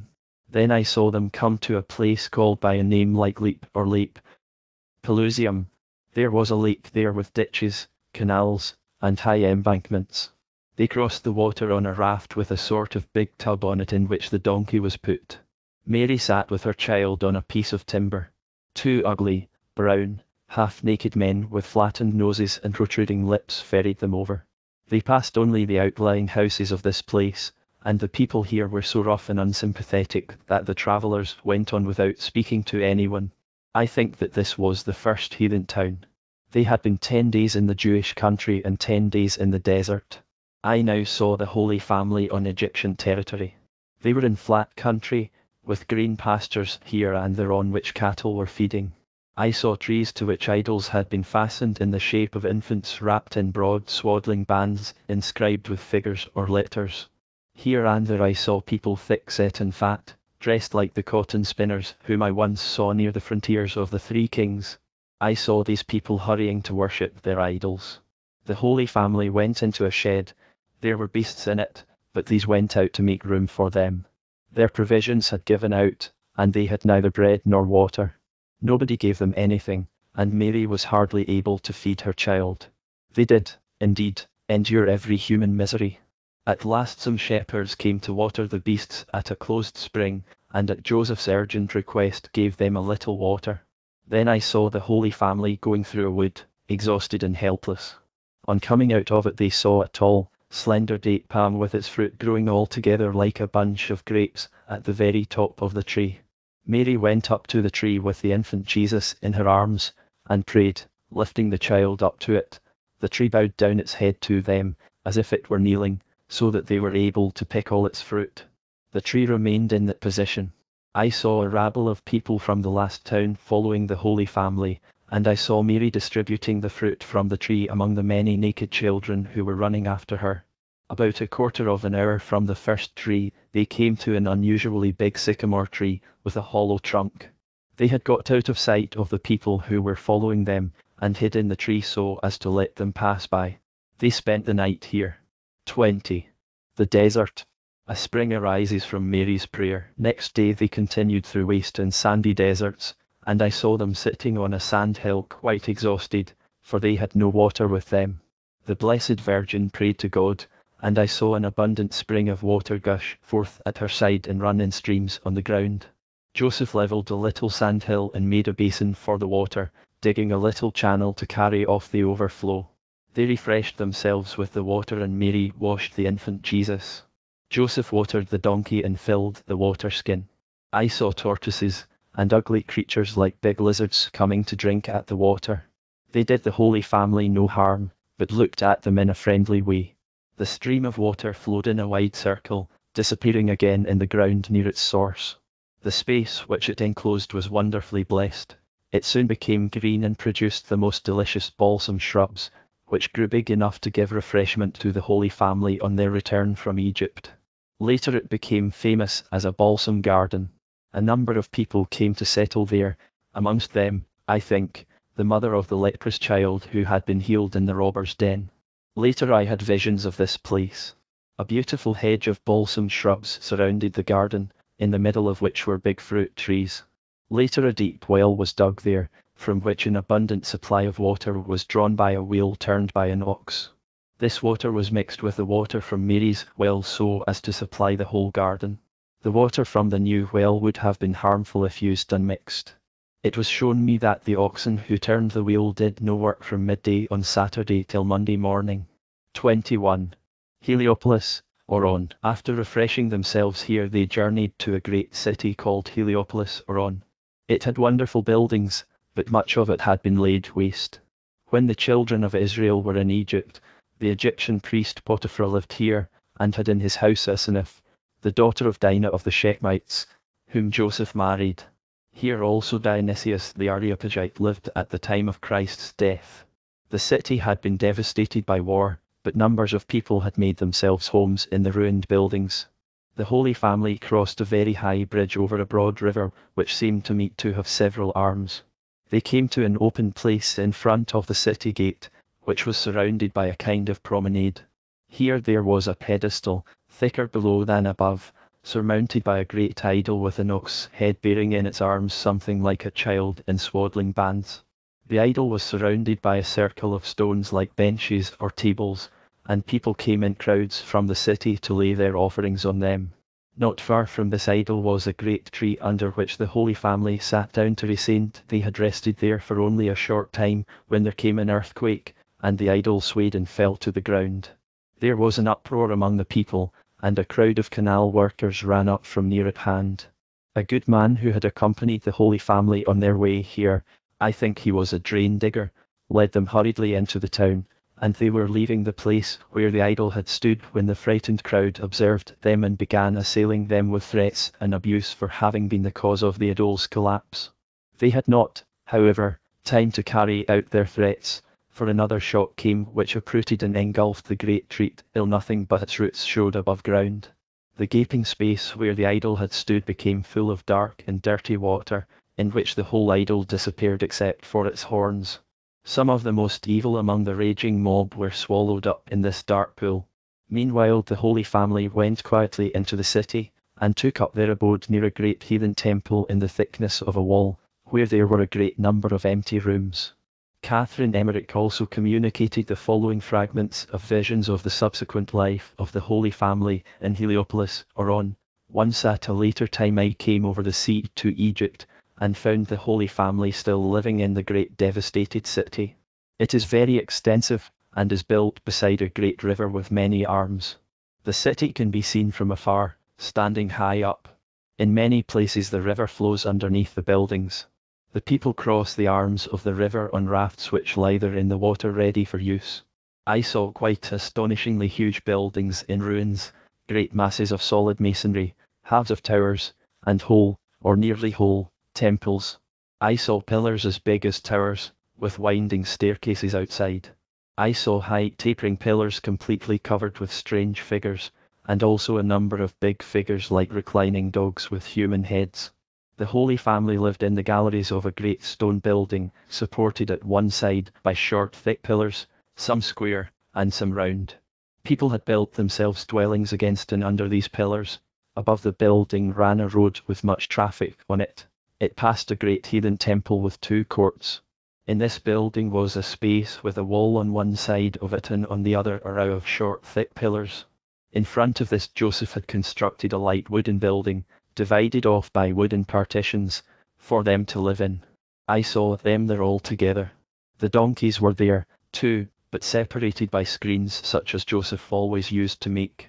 I noticed for the first time that they had a little altar against the wall, hidden behind one of these screens, a little table covered with a red cloth and a transparent white one over it. There was a lamp above it, and they used to pray there. Later I saw that Joseph had arranged a workshop in his home, and also that he often went out to work. He made long staffs with knobs at the end, and little low round 3-legged stools with a handle at the back to carry them by. He also made baskets and light wicker screens. These were afterwards smeared with some substance which made them solid, and were then used to make huts and compartments against and in the massive masonry of the walls. He also made little light hexagonal or octagonal towers out of long thin planks, ending in a point crowned by a knob. These had an opening and could be used to sit in like sentry boxes. They had steps leading up to them. I saw little towers like these here and there in front of the heathen temples, and also on the flat roofs. People sat inside them. They were perhaps sentry boxes, or little summer houses used to give shade. I saw the Blessed Virgin weaving carpets. I also saw her with other work. She had a stick beside her with a lump fastened to the top of it, but I do not know what she was doing, whether spinning or something else. I often saw people visiting her and the infant Jesus, who lay in a sort of cradle on the floor beside her. Sometimes I saw this cradle raised on a stand like a sewing trestle. I saw the child lying very contentedly in his cradle, sometimes with his arms hanging out on each side. Once I saw him sitting up in it. Mary sat close by knitting, with a basket at her side. There were 3 women with her.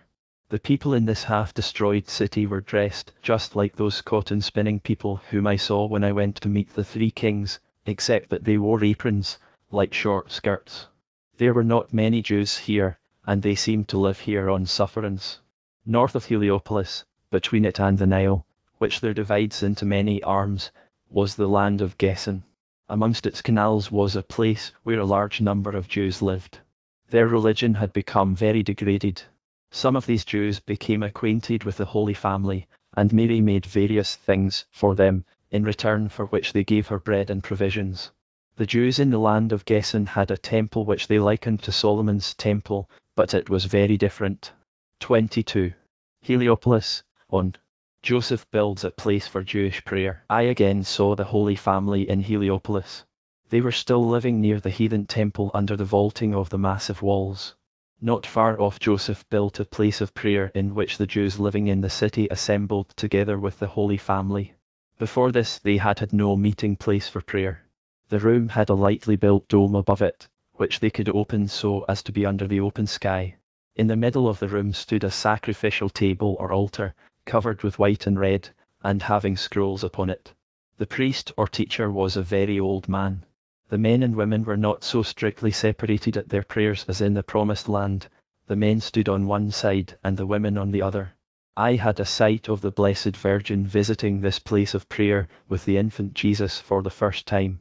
She sat on the ground leaning on one arm. The child was sitting before her in a little sky blue dress, and she put his hands together on his breast. Saint Joseph stood behind her, as he always does here, though the other men and women stand and sit in separate groups on each side of the room. I was often shown how the little Jesus was already growing bigger, and how he was often visited by other children. He could already speak and run quite well. He was much with Joseph, and I think went with him when he worked away from home. He wore a little dress like a shirt, knitted or woven in one piece. Some of the idols fell down in the temple near which they lived, just as the statue near the gate had collapsed on their entry into the city. Many people said that this was a sign of the wrath of the gods against the Holy Family, and in consequence they suffered various persecutions. 23. The Massacre of the Innocents. Towards the middle of Jesus' second year, the Blessed Virgin was told of Herod's massacre of the innocents by an angel appearing to her in Heliopolis. She and Joseph were greatly distressed, and the child Jesus wept that whole day. I saw what follows. When the three kings did not return to Jerusalem, Herod's anxiety decreased to some extent. He was at the time much occupied with family affairs. His anxiety revived again, however, when various reports reached him about Simeon's and Anna's prophecies in the temple at the presentation of the infant Jesus. At this moment the Holy Family had been some time in Nazareth. Under various pretexts he dispatched soldiers to different places round Jerusalem, such as Gilgal, Bethlehem, and Hebron, and ordered a census of the children to be made. The soldiers remained, I think, about 9 months in these places. Herod was in the meantime in Rome, and it was not until soon after his return that the children were massacred. John the Baptist was 2 years old when it happened, and had again been for some time at home with his parents in secret. Before Herod issued the order that all mothers were to bring before the authorities their male children up to 2 years old, Elizabeth had been warned by the appearance of an angel and had once more fled into the wilderness with her little son. Jesus was nearly 18 months old and could already run about. The children were massacred in 7 different places. The mothers had been promised rewards for their fruitfulness. They came from their homes in the surrounding country to the government offices in the various towns, bringing with them their little boys in holiday dress. The husbands were turned back, and the mothers were separated from their children. These were stabbed by the soldiers behind the walls of lonely courtyards. Their bodies were heaped together and then buried in trenches. Catherine Emmerich communicated her vision of the massacre of the innocents on March 8, 1821, i.e., a year after her account of the flight into Egypt, so that it may be presumed that the massacre took place a year later than the flight. This afternoon I saw the mothers with their little sons up to 2 years of age come to Jerusalem from Hebron, Bethlehem, and a third place. Herod had sent soldiers there, and had later communicated his orders through the authorities of these towns. The women came to the city in separate groups. Some had 2 children with them and rode on donkeys. They came to the city in joyful expectation, for they thought they were to receive a reward for their fruitfulness. They were all taken into a large building, and the men accompanying them were sent home. This building was somewhat isolated. It was not far from the house where later Pilate lived. It was so enclosed that it was difficult to see from outside what was happening within it. It must once have been a place of execution, for I saw in its courtyard stone pillars and blocks with chains fastened to them, as well as trees which were tied together and then allowed to spring apart so as to tear in pieces the men fastened to them. It was a dark, strong building, and its courtyard was quite as big as the graveyard on one side of Dulmen Parish Church. A gate led through 2 walls into this courtyard, which was enclosed by buildings on 3 sides. To the right and left these were 1 story high. The centre one had 2 stories and looked like an ancient deserted synagogue. There were gates opening into the courtyard from all 3 buildings. The mothers were led through the courtyard into the 2 side buildings and are imprisoned. At first I had the impression of their being in a kind of hospice or inn. They became alarmed when they saw themselves deprived of liberty and began to weep and moan, continuing their laments throughout the whole night. On the next day, March 9th, she said, "This afternoon I saw a terrible picture. I saw the massacre of the innocents taking place in the house of execution. The big building at the back of the court was 2 stories high. The lower story consisted of a great deserted hall like a prison or a guard room. Above it was a large room with windows looking down into the courtyard. I saw a number of officials assembled there as if in a court of justice. Before them was a table on which lay scrolls. I think Herod was there, too, for I saw a man in a red cloak lined with white fur with little black tails on it. He was wearing a crown. I saw him, surrounded by others, looking out of the window of the room. The mothers were summoned one by one with their children from the side buildings into the great hall below the building at the back of the courtyard. As they came in, their children were removed from them by soldiers and taken through the gate into the courtyard, where some 20 soldiers were at the murderous work of thrusting swords and spears into their throats and hearts. Some were children still at the breast, wrapped in swaddling bands. Others were tiny boys wearing long embroidered dresses. They did not trouble to take off their clothes. They ran their swords through their throats and hearts, and then seized their bodies by an arm or leg and flung them onto a heap. It was a ghastly sight. The mothers were thrust back one by the soldiers into the great hall. When they saw what was done to their children, they raised a terrible outcry, clinging to each other and tearing their hair. They were so closely packed at the end that they could hardly move. I think the massacre went on until towards evening. The children's bodies were afterwards buried in a pit in the same courtyard. Their number was shown to me, but I have no clear recollection of it. I think it was 700, and another number with 7 or 17 in it. The number was explained to me by an expression in which I remember a sound like Deucin. I think I had to reckon 2 C's together several times. I was absolutely horrified by what I had seen, and did not know where it had happened. I thought it was here. It was only when I woke up that I was able gradually to recollect myself. The next night I saw the mothers being taken back by the soldiers to their homes, bound, and in separate groups. The place of the massacre of the innocents in Jerusalem was used later as a court of justice. It was not far from Pilate's judgment seat, but by his time it had been a good deal altered. At Christ's death I saw the grave of the massacred children fall in and saw their souls appear and depart from thence. 24. The boy John escapes again to the wilderness. I was shown how Elizabeth, warned by the angel, once more fled into the desert with the little John to escape the massacre of the innocents. Elizabeth searched for a long time till she found a cave which seemed to her sufficiently hidden, and then stayed there with the boy for about 40 days. When she went home, an Essene from the community on Mount Horeb came to the boy in the wilderness, brought him food, and gave him all the help he needed. This Essene, whose name I keep forgetting, was a relation of Anna of the Temple. He came at first every 8 days, then every 14, but in a short time John no longer needed help, for he was soon more at home in the wilderness than among men. It was ordained by God that he should grow up in the wilderness without contact with mankind and innocent of their sins. Like Jesus, he never went to school. The Holy Ghost taught him in the wilderness. I often saw at his side a light, or shining figures like angels. The desert here was not waste and barren. Many plants and bushes grew in it, bearing many kinds of berries, and among the rocks were strawberries, which John picked and ate as he passed. He was uncommonly familiar with the beasts, and especially with the birds. They flew to him and perched on his shoulders. He spoke to them and they seemed to understand him and to act as his messengers. He wandered along the banks of the streams, and was just as familiar with the fishes. They swam near to him when he called them, and followed him in the water as he went along the bank. I saw now that he moved far away from his home, perhaps because of the danger which threatened him. He was so friendly with the beasts that they helped him and warned him. They led him to their nests and lairs, and he fled with them into their hiding holes if men came near. He lived upon fruit, berries, roots, and herbs. He had no need to search long for them. He either knew himself where they grew, or the beasts showed him. He always had his sheepskin and his little staff, and from time to time went still deeper into the wilderness. Sometimes he would go nearer his home. Several times he rejoined his parents, who were always longing for him. I think they must have known about each other by revelation, for whenever Elizabeth and Zechariah wanted to see him, he always came from a long way off to meet them. 25. Train to Maturia.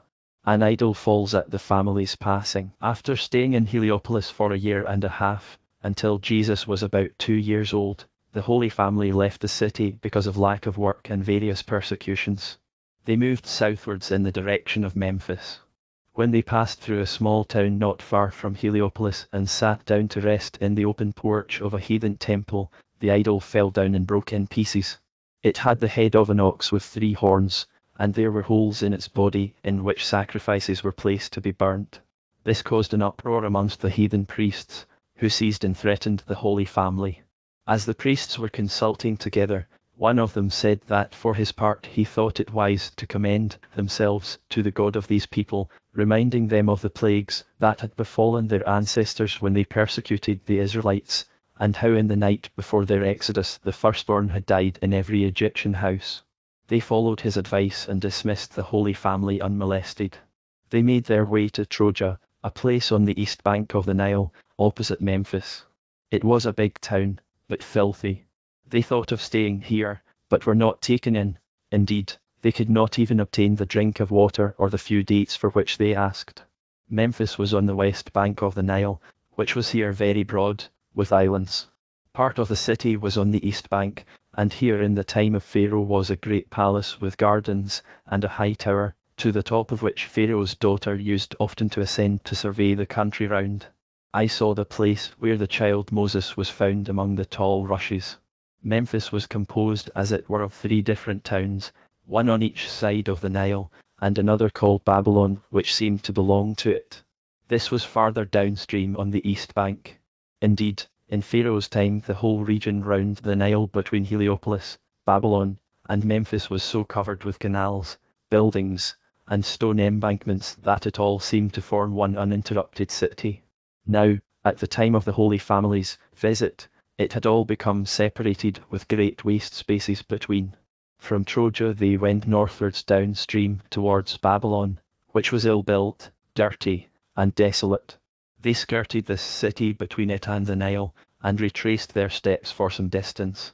They went downstream, following an embankment along which Jesus travelled later, when he journeyed through Arabia to Egypt after the raising of Lazarus, before meeting his disciples again at Jacob's well at Sichem. They travelled downstream for some 2 hours. There were ruined buildings at intervals all along their path.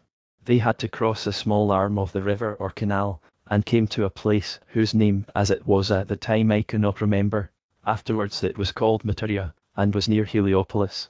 This place, which lay on a promontory surrounded by water on 2 sides, was very desolate. Its scattered buildings were mostly very badly made of palm wood and thick mud, roofed with reeds. Joseph found much work here in strengthening the houses with wattles and building galleries onto them. In this town the Holy Family lived in a dark vaulted room in a lonely quarter at the landward side of the town, not far from the gate by which they had entered. As before, Joseph built a room in front of the vaulted one. Here, too, when they arrived, an idol fell down in a small temple, and afterwards all the idols fell. Here, too, a priest pacified the people by reminding them of the plagues of Egypt. Later, when a little congregation of Jews and converted heathen had gathered round the Holy Family, the priests handed over to them the little temple where the idol had fallen, and Joseph arranged it as a synagogue. He became, as it were, the father of the congregation, and introduced the proper singing of the psalms, for their previous services had been very disorderly. There were only a few very poor Jews living here in wretched holes and ditches, though in the Jewish town between On and the Nile there were many Jews and they had a regular temple there. They had, however, fallen into dreadful idolatry. They had a golden calf, a figure with an ox head surrounded by little figures of animals like polecats, or ferrets with little canopies over them. These were animals which protected people against crocodiles. They also had an imitation Ark of the Covenant, with horrible things in it. They carried on a revolting idolatrous worship, which consisted of immoral practices performed in a subterranean passage, and supposed to bring about the coming of the Messiah. They were very obstinate and refused to amend their lives. Afterwards many of them left this place and came to where the Holy Family lived, not more than 2 hours' journey away. Owing to the many dikes and canals, they could not travel direct but had to make a detour round On. The Jews in the land of Gesen had already become acquainted with the Holy Family in the city of On, and Mary had done much work for them, knitting, weaving, and sewing. She would never work at things which were superfluous or mere luxuries, only at what was necessary and at praying garments. I saw women bringing her work to do which they wanted, from vanity, to be made in a fashionable style, and I saw Mary giving back the work, however much she needed the money. I saw, too, that the women insulted her vilely. 26. Maturia and its poverty. To begin with, they had a very hard time in Maturia. There was great shortage of good water and wood. The inhabitants cooked with dry grass or reeds. The Holy Family generally had cold food to eat. Joseph was given a great deal of work in improving the huts, but the people there treated him just like a slave, giving him only what they liked. Sometimes he brought home some money for his work, sometimes none. The inhabitants were very clumsy at building their huts. Wood was lacking, and though I saw trunks of trees lying about here and there, I noticed that there were no tools for dealing with them. Most of the people had nothing but stone and bone knives like turf cutters. Joseph had brought his necessary tools with him. The Holy Family soon arranged their dwelling a little.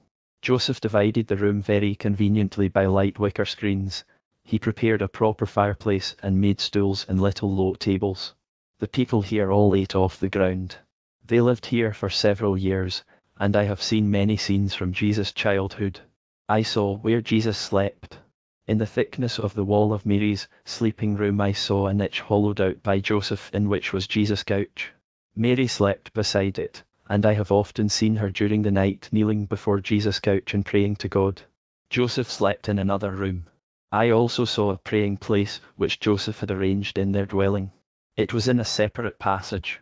Joseph and the Blessed Virgin had their own special places, and the child Jesus also had his own little corner, where he prayed sitting, standing, or kneeling. The Blessed Virgin had a kind of little altar before which she prayed. A little table, covered with red and white, was let down like a flap before a cupboard in the wall, of which it generally formed the door. In the thickness of the wall were preserved sacred relics. I saw little bushy plants in pots shaped like chalices. I saw the end of St. Joseph's staff with its blossom, whereby the lot had fallen upon him in the temple to become Mary's spouse. It was fixed in a box an inch and a half in thickness. Besides this, I saw another precious relic, but can no longer explain what it really was. In a transparent box I saw 5 little white sticks of the thickness of big straws.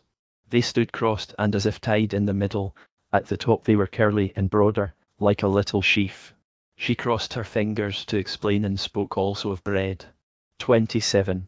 Elizabeth takes the boy John again to the wilderness. During the sojourn of the Holy Family in Egypt, the child John must have again stayed in secret with his parents at Jutta, for I saw him at the age of 4 or 5 being once more taken into the wilderness by Elizabeth.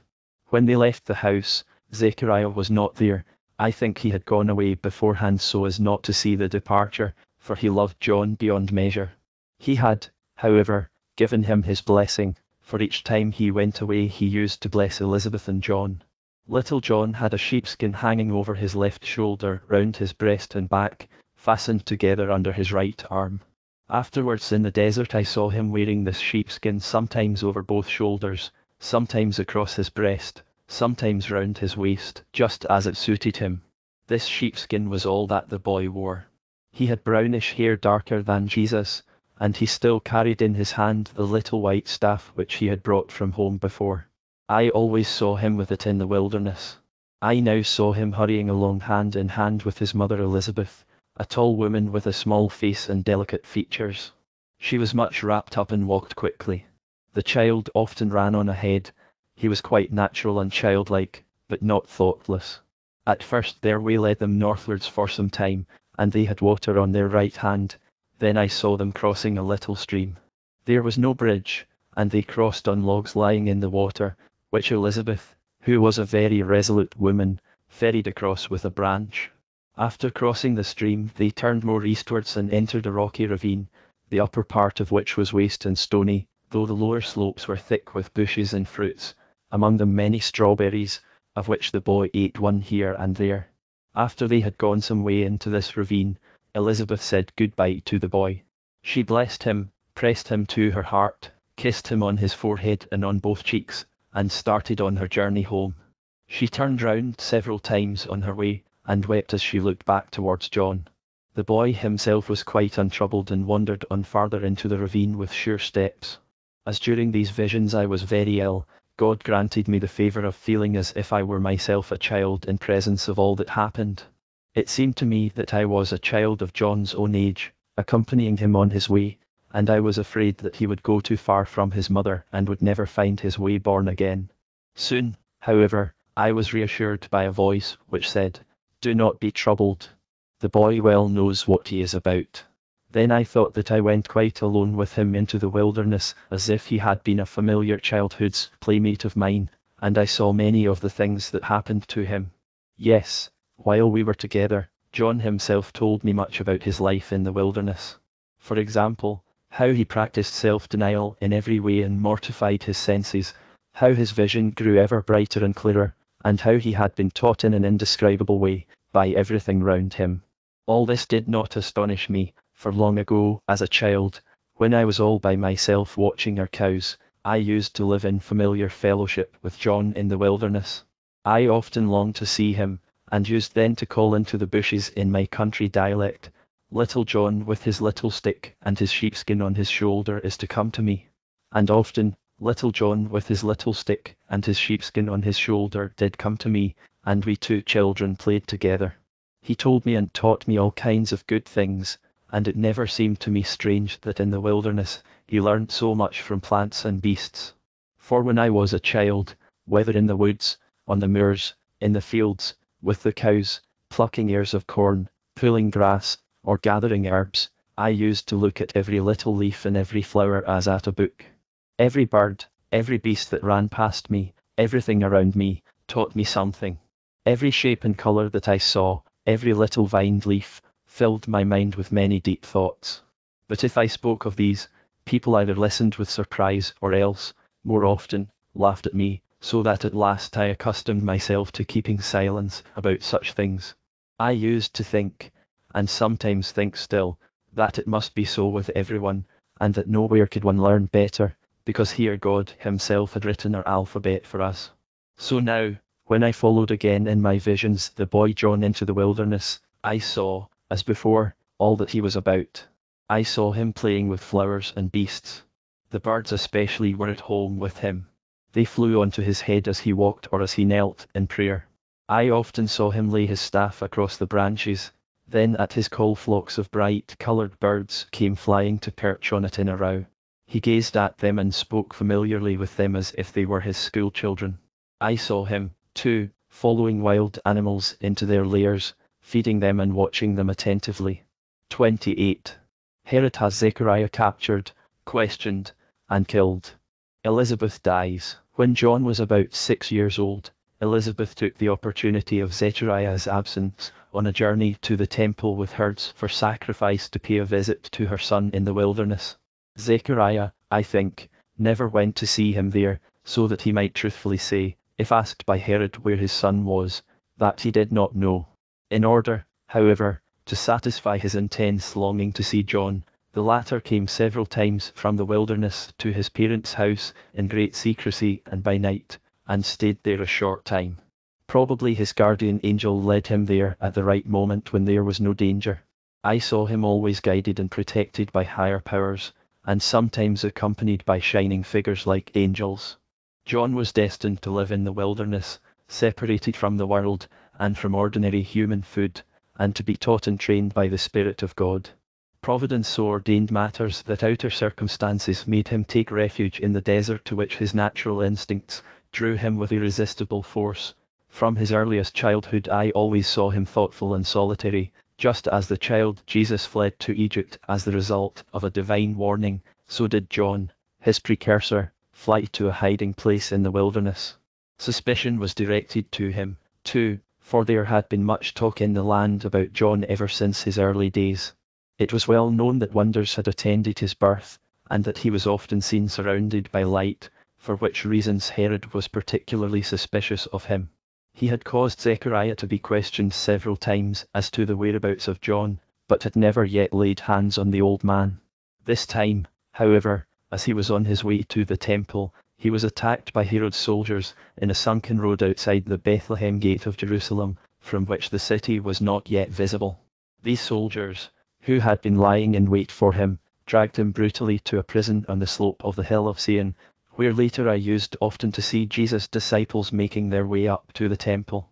The old man was here subjected to ill treatment and even torture, in order to force from him a confession of his son's whereabouts. When this had no effect, he was, by Herod's soldiers, stabbed to death. His friends buried his body not far from the temple. This was not the Zechariah who was murdered between the temple and the altar.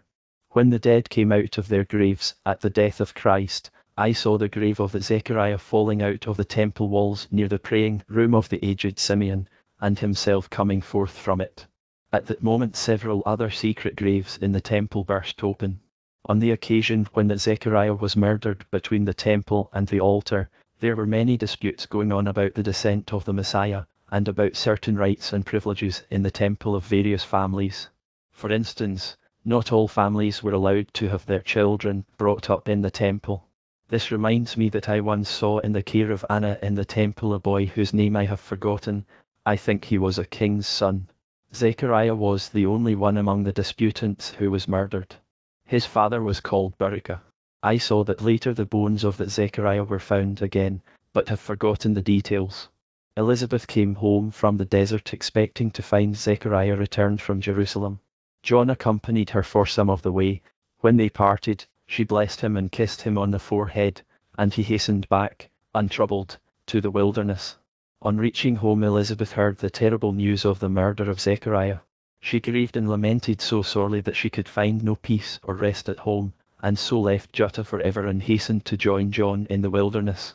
She died there not long after, before the return of the Holy Family from Egypt. She was buried in the wilderness by the Essene from Mount Horeb who had always helped little John. After this, John moved farther into the wilderness. He left the rocky ravine for more open country, and I saw him arrive at a small lake in the desert. The shore was flat and covered with white sand, and I saw him go far out into the water and all the fishes swimming fearlessly up to him. He was quite at home with them. He lived here for some time, and I saw that he had made himself in the bushes a sleeping hut of branches. It was quite low, and only just big enough for him to lie down in. Here and later I saw him accompanied very often by shining figures or angels, with whom he associated humbly and devoutly, but unafraid and in childlike confidence. They seemed to teach him and to make him notice all kinds of things. I saw that his staff had a little cross piece, so that it formed a cross. Fastened to it was a broad band of bark which he waved about in play like a little flag. A daughter of Elizabeth's sister now lived in John's family house at Jutta near Hebron. It was well supplied with everything. When John was grown up he came there once in secret, and then went still farther into the wilderness, remaining there until he appeared among mankind. Of this I shall tell later. 29. Miturea. The Holy Virgin discovers a spring near their house. In Miturea, where the inhabitants had to quench their thirst with the muddy water of the Nile, a fountain sprang up as before in answer to Mary's prayers. At first they suffered great want, and were obliged to live on fruit and bad water. It was long since they had had any good water, and Joseph was making ready to take his water skins on the donkey to fetch water from the balsam spring in the desert, when in answer to her prayer an angel appeared to the Blessed Virgin and told her to look for a spring behind their house. I saw her go beyond the enclosure round their dwelling to an open space on a lower level surrounded by broken down embankments. A very big old tree stood here. The Blessed Virgin had a stick in her hand with a little shovel at the end of it, such as people in that country often carried on their journeys. She thrust this into the ground near the tree, and thereupon a beautiful clear stream of water gushed forth. She ran joyfully to call Joseph, who on digging out the spring discovered that it had been lined with masonry below, but had dried up and was choked with rubbish. Joseph repaired and cleaned it, and surrounded it with beautiful new stonework. Near this spring, on the side from which Mary had approached it, was a big stone, just like an altar, and, indeed, I think it had once been an altar, but I forget in what connection. Here the Blessed Virgin used to dry Jesus' clothes and wrappings in the sun after washing them. This spring remained unknown and was used only by the Holy Family until Jesus was big enough to do various little commissions, such as fetching water for his mother. I once saw that he brought other children to the spring, and made a cup with a leaf for them to drink from. The children told this to their parents, so others came to the spring, but, as a rule, it was used only by the Jews. I saw Jesus fetching water for his mother for the first time.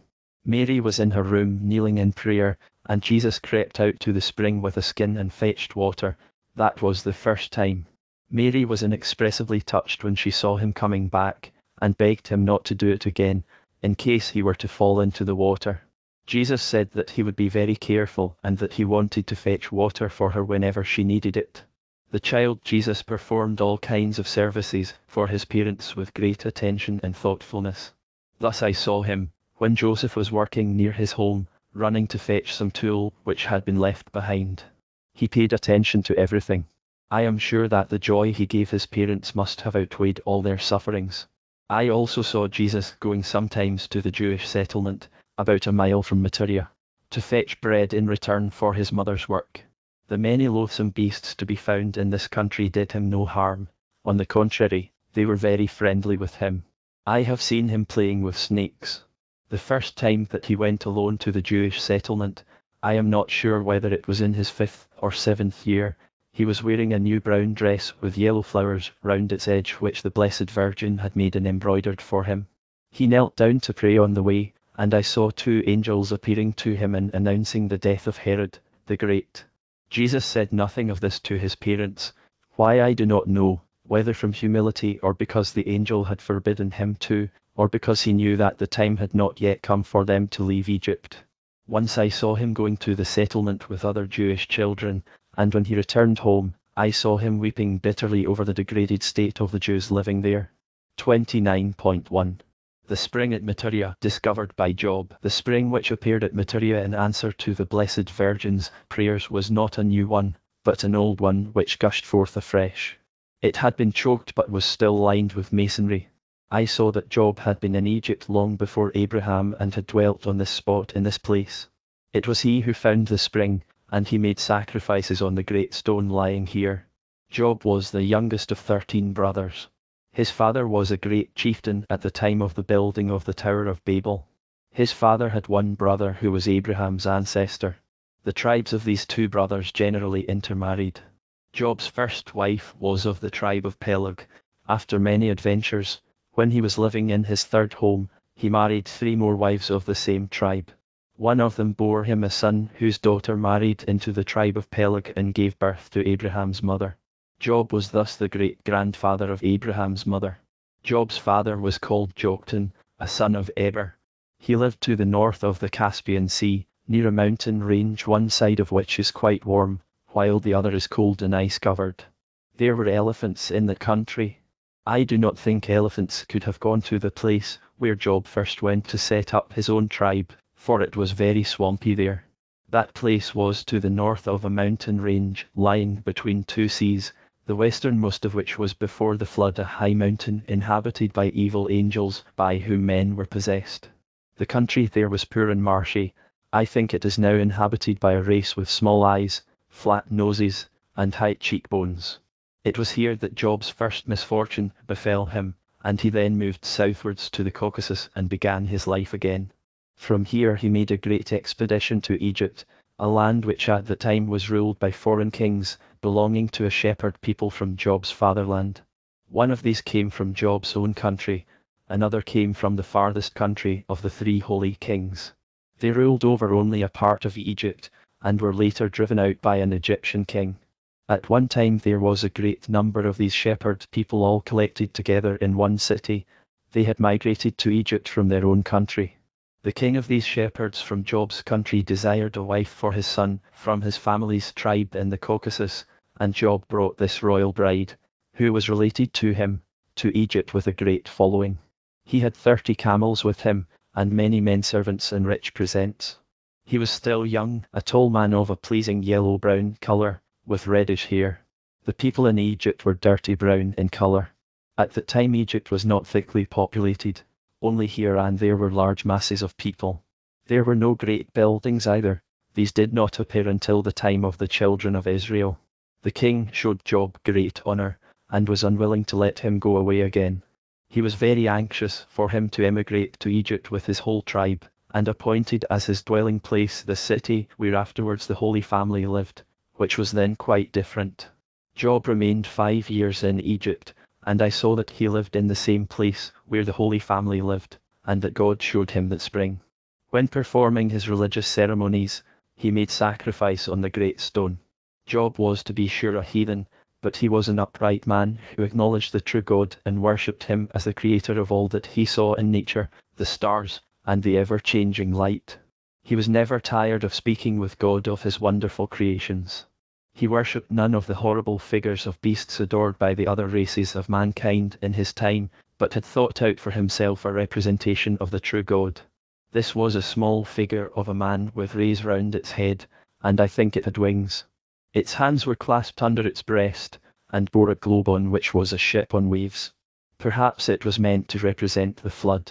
When performing his religious ceremonies he burned grains before this little figure. Figures of this kind were afterwards introduced into Egypt, sitting in a kind of pulpit with a canopy above.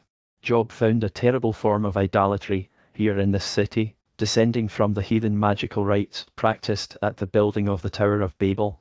They had an idol with a broad ox head, rising to a point at the top. Its mouth was open, and behind its head were twisted horns.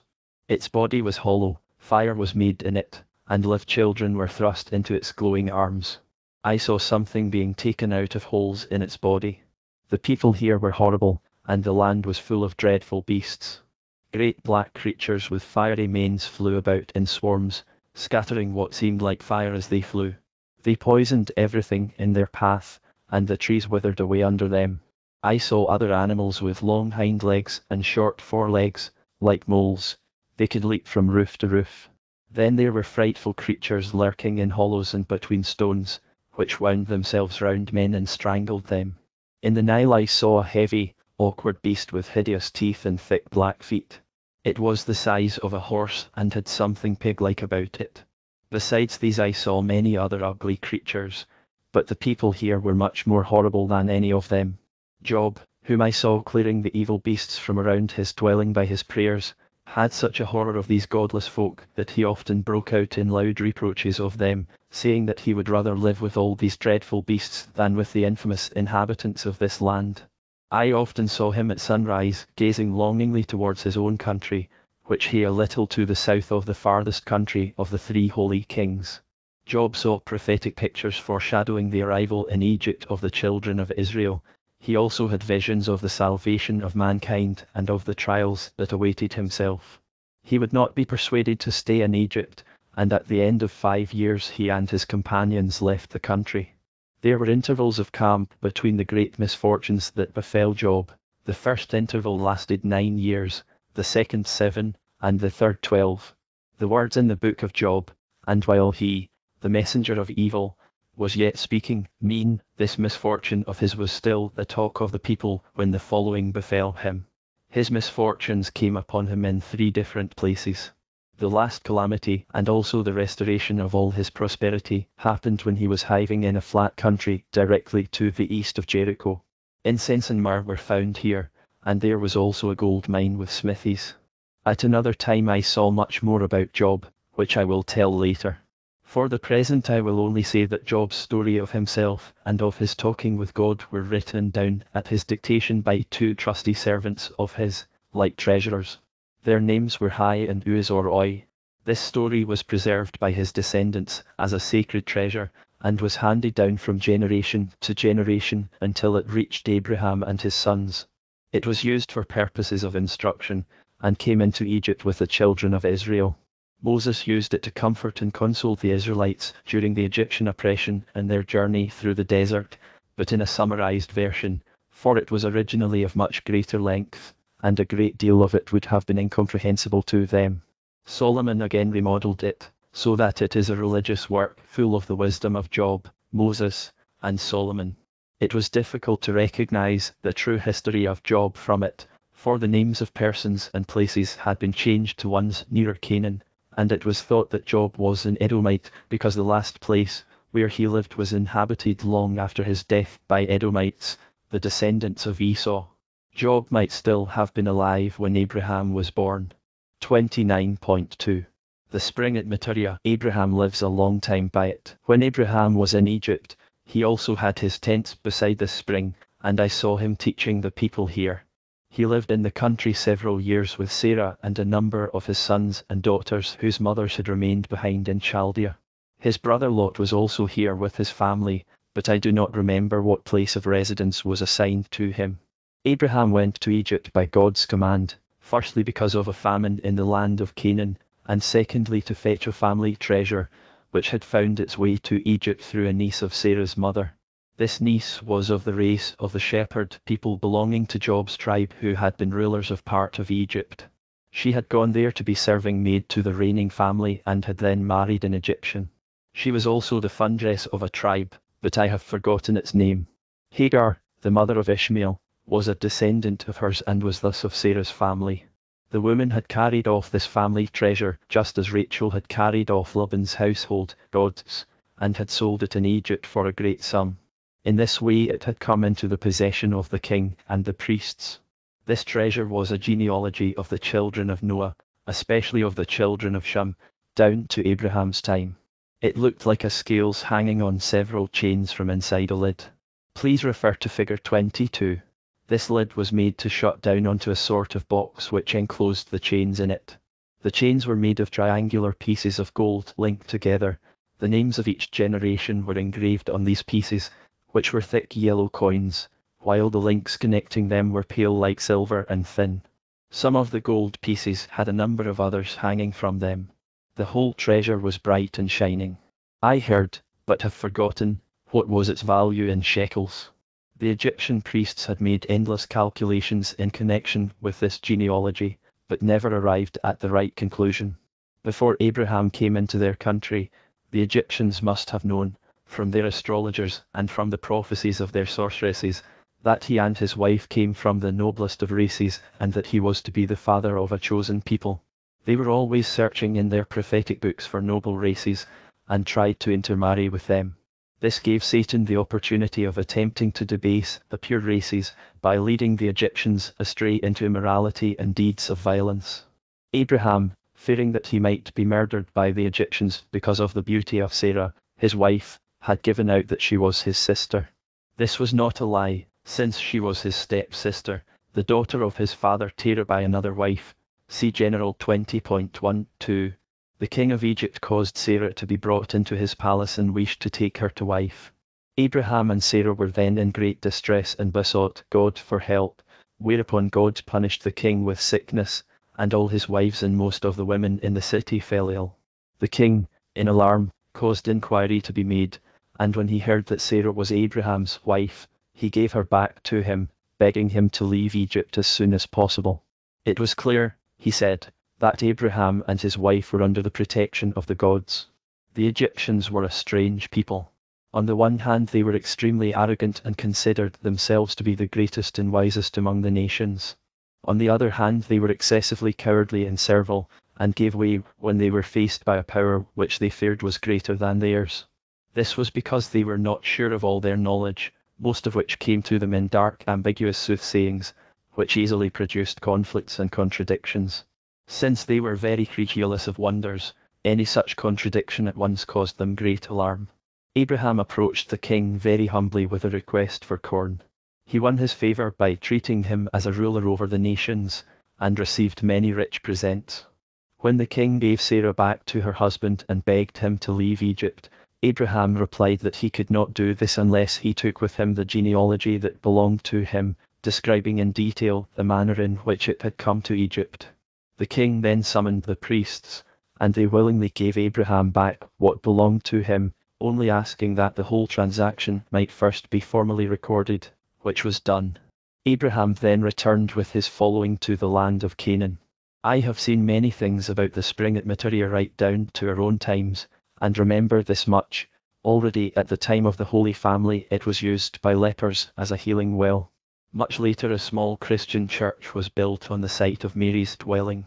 Near the high altar of this church one descended into the cave where the Holy Family lived until Joseph had arranged their dwelling. I saw the spring with human habitations round it, and I saw it being used for various forms of skin eruptions. I also saw people bathing in it to cure themselves of evil-smelling perspirations. That was when the Mohammedans were there. I saw, too, that the Turks always kept a light burning in the church over Mary's dwelling. They feared some misfortune if they forgot to light it. In later times I saw the spring isolated and at some distance from any houses. There was no longer a city there, and wild fruit trees grew about it. 17. The return of the Holy Family from Egypt. At last I saw the Holy Family leaving Egypt. Though Herod had been dead for some time, they were not yet able to return, for there was still danger. Their sojourn in Egypt became increasingly difficult for St. Joseph. The people there practiced an abominable idolatry, sacrificing deformed children, and even thinking it an act of special piety to offer healthy ones to be sacrificed. Besides this, they practiced obscene rites in secret. Even the Jews in their settlement had become infected by these horrors. They had a temple which they said was like Solomon's temple, but this was idle boasting, for it was utterly different. They had an Ark of the Covenant in imitation of the real one, but it contained obscene figures, and their ceremonies were abominable. They no longer sang the Psalms. Joseph, on the other hand, had arranged everything admirably in the school at Maturia. He had been joined there by the heathen priest who had taken the Holy Family's part when the idols collapsed in the little town near Heliopolis. Others had accompanied him and had attached themselves to the Jewish community. I saw St. Joseph busy at his carpentry on the eve of the Sabbath. He was in great distress because he was not given the payment due to him, and he had nothing to take home, where money was much needed. In his trouble he knelt down under the open sky in a corner and prayed to God to help him in his need. The next night I saw that an angel came to him in a dream, saying that those who had sought the life of the child were dead, and that he was to rise up and make ready to journey home from Egypt by the high road. He was to have no fear, for the angel would accompany him.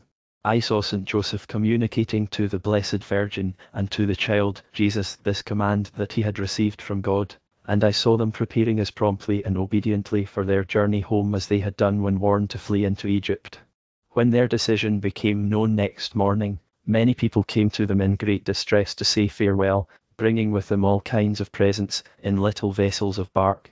They were mostly Jews, but some were converted heathen and all were truly grieved. The Jews in this country were so sunk in idolatry as hardly to be recognized. There were some people here who were glad at the departure of the Holy Family, looking on them as sorcerers who owed their power to the mightiest among the evil spirits. Amongst the good people who brought presents I saw mothers with their little boys who had been Jesus' playfellows. Among these I particularly noticed a prominent woman of the town with her small son whom she used to call the son of Mary, for this woman, who was named Mira, had long hoped for children, and had, by the prayers of the Blessed Virgin, been granted this son by God. She had called him Deodatus.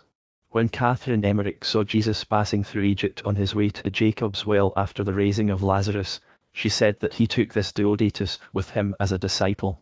I saw this woman giving money to Jesus, yellow, white, and brown pieces, triangular in shape. Jesus looked at his mother as he accepted this gift. As soon as Joseph had packed on the donkey all that they needed, they started on their journey, accompanied by all their friends. The donkey was the same one on which Mary had journeyed to Bethlehem.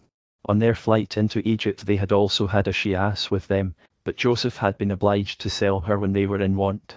They went between On and the Jewish settlement, and then turned southwards to the spring which had gushed forth in answer to Mary's prayer before they came to On or Heliopolis. All was now green here, and the stream from the spring encircled a garden, surrounded on all four sides, except for the entrance, by a hedge of balsam shrubs. This garden was as big as Duke Croy's riding school at Julmen, and in it were young fruit trees, date palms, and sycamore.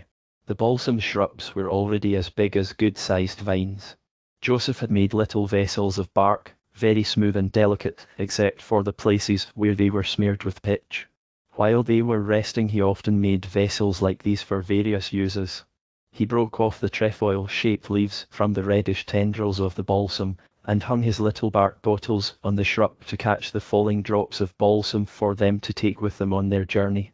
Their companions now took a tender farewell of them, after which the Holy Family remained some hours here. The Blessed Virgin washed and dried some things, and after refreshing themselves with water and filling their water skin, they started on their journey along the highway. I saw many pictures of them on this journey home, always free from danger. The child Jesus, Mary, and Joseph had on their heads, to protect them from the sun, a round piece of thin bark tied under their chins with a cloth. Jesus had his brown dress on, and wore shoes of bark which Joseph had made for him. They were arranged so as to cover half his feet. Mary wore only soles. I saw that she was often worried because the child Jesus found it so difficult to walk in the hot sand. I often saw her stopping to shake the sand out of his shoes. He often had to ride on the donkey so as to race. I saw them go through several towns and pass by others. Their names have escaped me, though I still remember the name Ramesses. They crossed some water which they had also crossed on their journey into Egypt. It ends from the Red Sea to the Nile. Joseph did not really want to go back to Nazareth, but wished to settle in his ancestral home of Bethlehem. He was, however, still irresolute, since on arriving in the Promised Land he heard that Judea was governed by Archelaus, who like Herod was very cruel. I saw that the Holy Family stayed about 3 months in Gaza, where there were many heathen. Here an angel again appeared to Joseph in a dream and commanded him to go to Nazareth, which he did at once. Anna was still alive. She and a few relations knew where the Holy Family had been living. The return from Egypt happened in September. Jesus was nearly 8 years old. 18. The death of the Blessed Virgin Mary at Ephesus. The following communications, made in different years, generally in the middle of August before the Feast of the Assumption, are here arranged in chronological order. 1. Regarding Mary's age. On the morning of August the 13th, 1822, Catherine Emmerich said, "Last night I had a great vision of the death of the Blessed Virgin, but have completely forgotten it all." On being asked, in the middle of a conversation on everyday matters, how old the Blessed Virgin was when she died, Catherine Emmerich suddenly looked away and said, "She reached the age of 64 years old but 23 days. I have just seen the figure X 6 times, then I, then V, is not that 64. It is remarkable that Catherine Emmerich was not shown numbers with her ordinary Arabic figures, with which she was familiar, but never saw anything but Roman figures in her visions. After Christ's ascension, Mary lived for 3 years on Mount Sion, for 3 years in Bethany, and for 9 years in Ephesus, whither St. John took her soon after the Jews had set Lazarus and his sisters adrift upon the sea. Mary did not live in Ephesus itself, but in the country near it where several women who were her close friends had settled. Mary's dwelling was on a hill to the left of the road from Jerusalem, some 3.5 hours from Ephesus. This hill slopes steeply towards Ephesus. The city as one approaches it from the southeast seems to lie on rising ground immediately before one, but seems to change its place as one draws nearer. Great avenues lead up to the city, and the ground under the trees is covered with yellow fruit. Narrow paths lead southwards to a hill near the top of which is an uneven plateau, some half-hour's journey in circumference, overgrown, like the hill itself, with wild trees and bushes. It was on this plateau that the Jewish settlers had made their home. It is a very lonely place, but has many fertile and pleasant slopes as well as rock caves, clean and dry and surrounded by patches of sand. It is wild but not desolate, and scattered about it are a number of trees, pyramid-shaped, with big shady branches below and smooth trunks. John had had a house built for the Blessed Virgin before he brought her here. Several Christian families and holy women had already settled here, some in caves in the earth or in the rocks, fitted out with light woodwork to make dwellings, and some in fragile huts or tents. They had come here to escape violent persecution. Their dwellings were like hermits' cells, for they used as their refuges what nature offered them. As a rule, they lived at a quarter of an hour's distance from each other. The whole settlement was like a scattered village. Mary's house was the only one built of stone.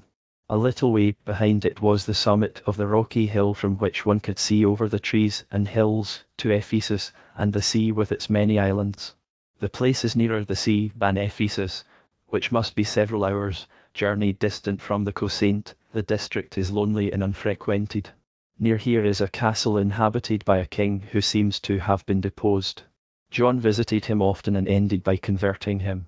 This place later became a bishop's see. Between the Blessed Virgin's dwelling in Ephesus runs a little stream which winds about in a very singular way. 2. Mary's house in Ephesus. Mary's house was built of rectangular stones, rounded or pointed at the back. The windows were high up near the flat roof. The house was divided into 2 compartments by the hearth in the centre of it. The fireplace was on the floor opposite the door. It was sunk into the ground beside a wall which rose in steps on each side of it up to the ceiling. In the centre of this wall a deep channel, like the half of a chimney, carried the smoke up to escape by an opening in the roof. I saw a sloping copper funnel projecting above the roof over this opening. The front part of the house was divided from the room behind the fireplace by light movable wicker screens on each side of the hearth. In this front part, the walls of which were rather rough and also blackened by smoke, I saw little cells on both sides, shut in by wicker screens fastened together. If this part of the house was needed as one large room, these screens, which did not nearly reach to the ceiling, were taken apart and put aside. These cells were used as bedrooms for Mary's maidservant and for other women who came to visit her. To the right and left of the hearth, doors led into the back part of the house, which was darker than the front part and ended in a semicircle or angle. It was neatly and pleasantly arranged. The walls were covered with wickerwork, and the ceiling was vaulted. Its beams were decorated with a mixture of panelling and wickerwork, and ornamented with a pattern of leaves. It was all simple and dignified. The farthest corner or apse of this room was divided off by a curtain and formed Mary's oratory. In the centre of the wall was a niche in which had been placed a receptacle like a tabernacle, which could be opened and shut by pulling at a string to turn its door. In it stood a cross about the length of a man's arm in which were inserted 2 arms rising outwards and upwards, in the form of the letter Y, the shape in which I have always seen Christ's cross. It had no particular ornamentation, and was more roughly carved than the crosses which come from the Holy Land nowadays. I think that John and Mary must have made it themselves. It was made of different kinds of wood.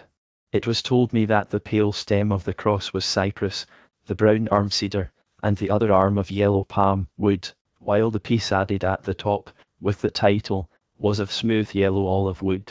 This cross was set in a little mound of earth or stone, like Christ's cross on Mount Calvary. At its foot there lay a piece of parchment with something written on it, Christ's words, I think.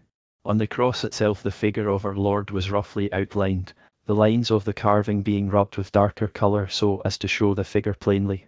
Mary's meditation on the different kinds of wood forming the cross were communicated to me, but alas, I have forgotten this beautiful lesson.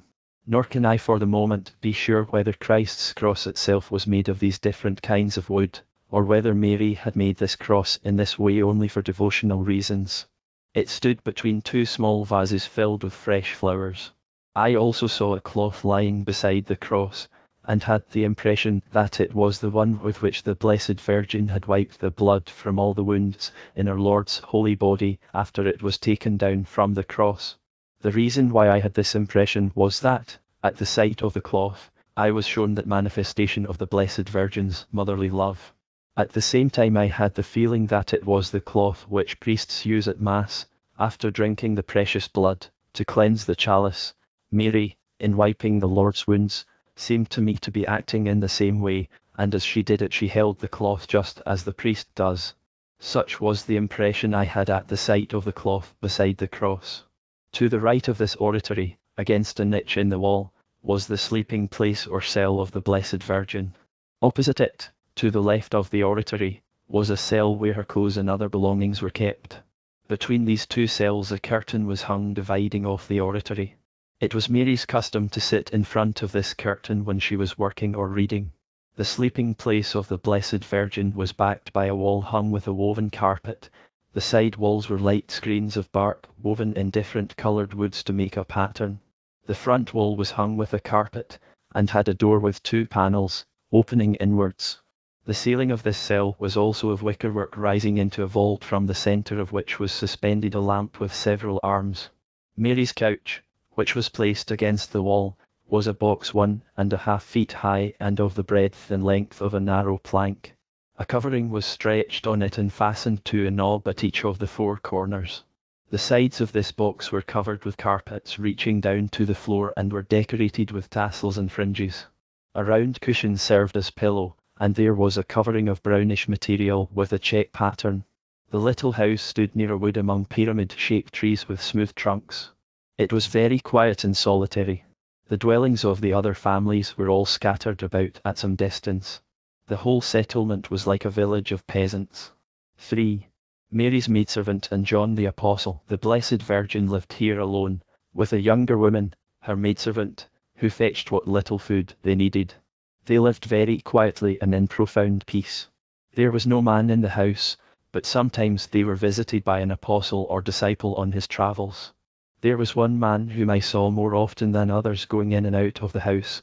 I always took him to be John, but neither here nor in Jerusalem did he remain permanently near the Blessed Virgin. He came and went in the course of his travels. He did not wear the same dress as in Jesus' time. His garment was very long and hung in folds, and was of a thin greyish-white material. He was very slim and active. His face was long, narrow, and delicate, and on his bare head his long fair hair was parted and brushed back behind his ears. In contrast with the other apostles, this gave him a womanish, almost girlish appearance. Last time he was here I saw Mary becoming ever quieter and more meditative. She took hardly any nourishment. It was as if she were only here in appearance, as if her spirit had already passed beyond and her whole being was far away. In the last weeks before she died I sometimes saw her, weak and aged, being led about the house by her maidservant. Once I saw John come into the house, looking much older too, and very thin and haggard. As he came in he girt up his long white ample garment in his girdle, then took off this girdle and put on another one, inscribed with letters, which he drew out from under his robe. He put a sort of maniple on his arm and a stole round his neck. The Blessed Virgin came in from her bedchamber completely enveloped in a white robe, and leaning on her maidservant's arm. Her face was white as snow and as though transparent. She seemed to be swaying with intense longing. Since Jesus' ascension her whole being seemed to be filled with an ever-increasing yearning which gradually consumed her. John and she went together to the oratory. The Blessed Virgin pulled at the ribbon or strap which turned the tabernacle in the wall to show the cross in it.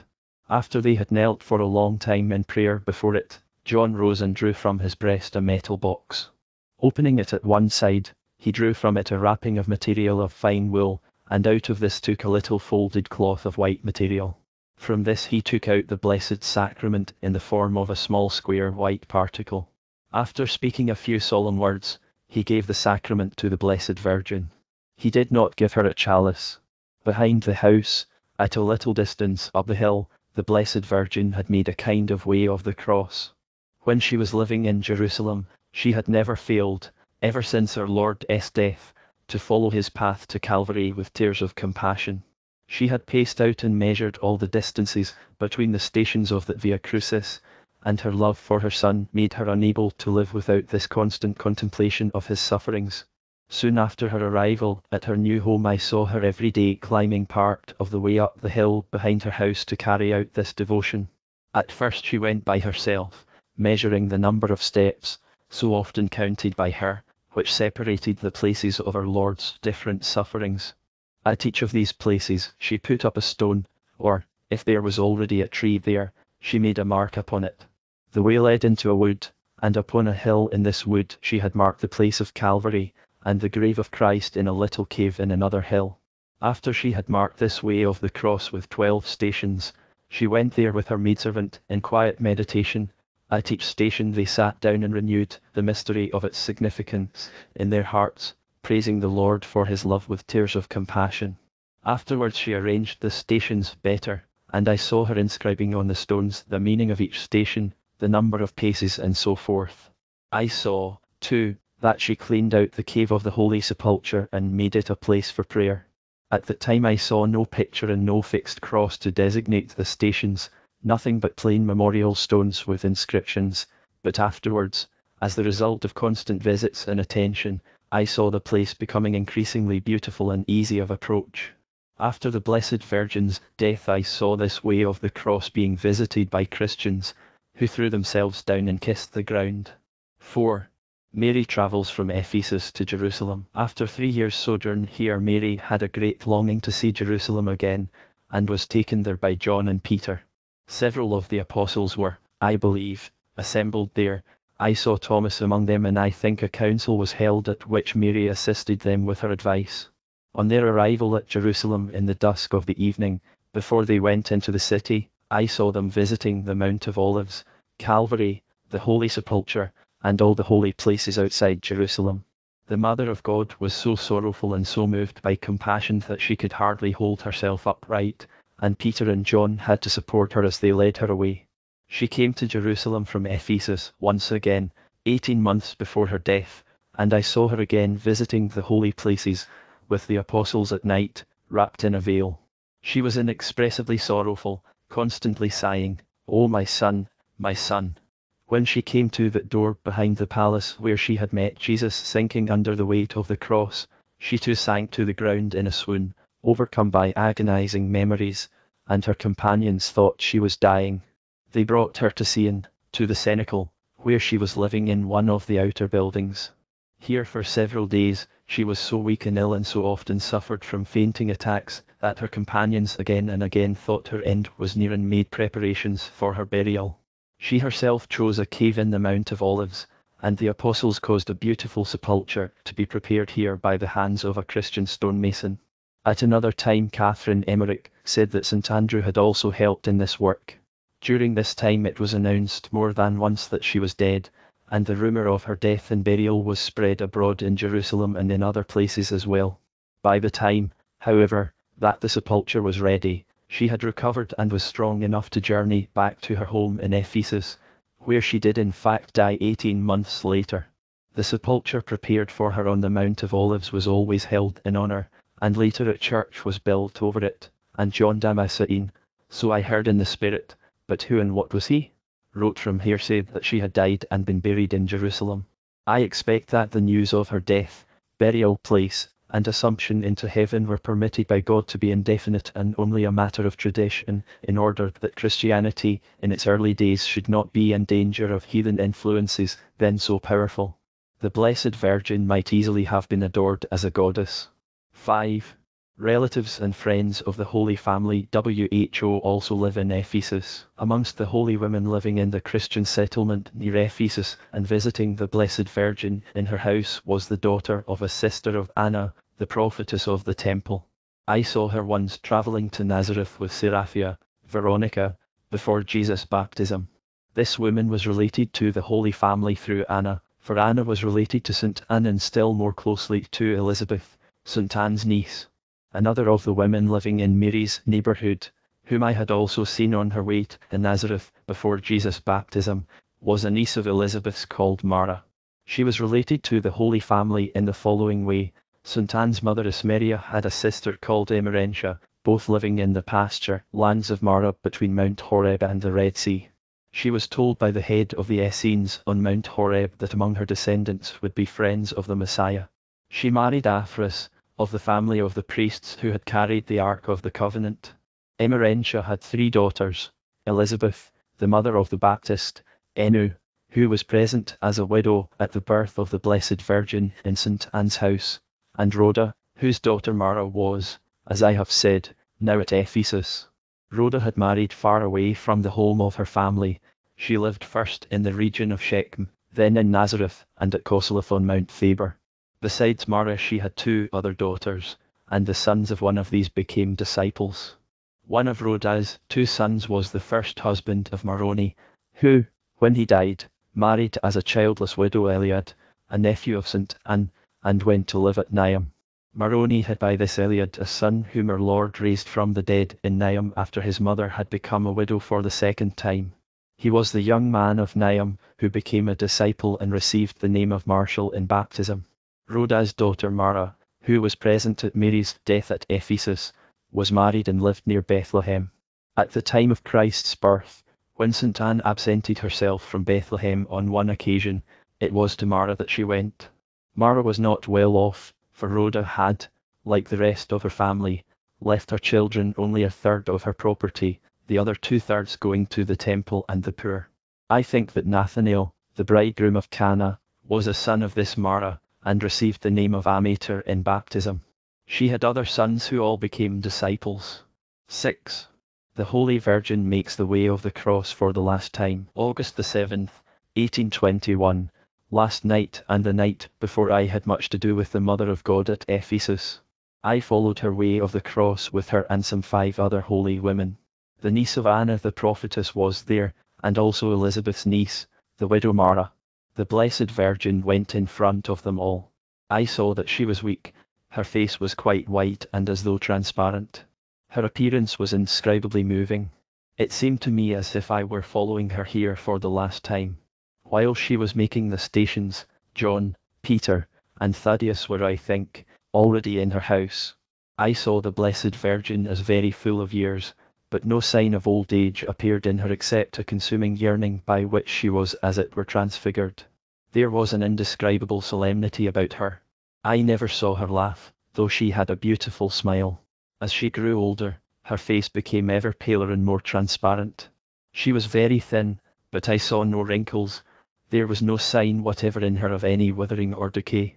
She was living in the spirit, as it were.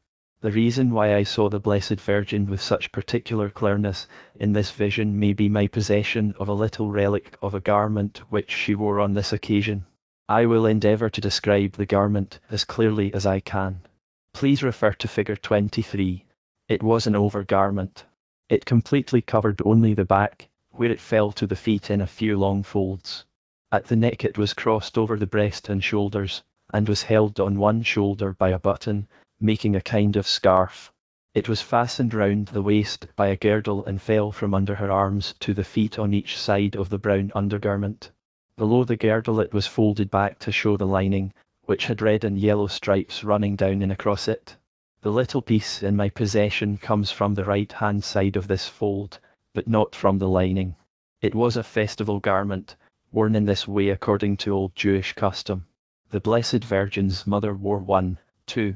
This garment covered only the back of the brown undergarment, leaving the bodice and whole front of the latter visible. The sleeves, which were full, showed only from the elbows downwards.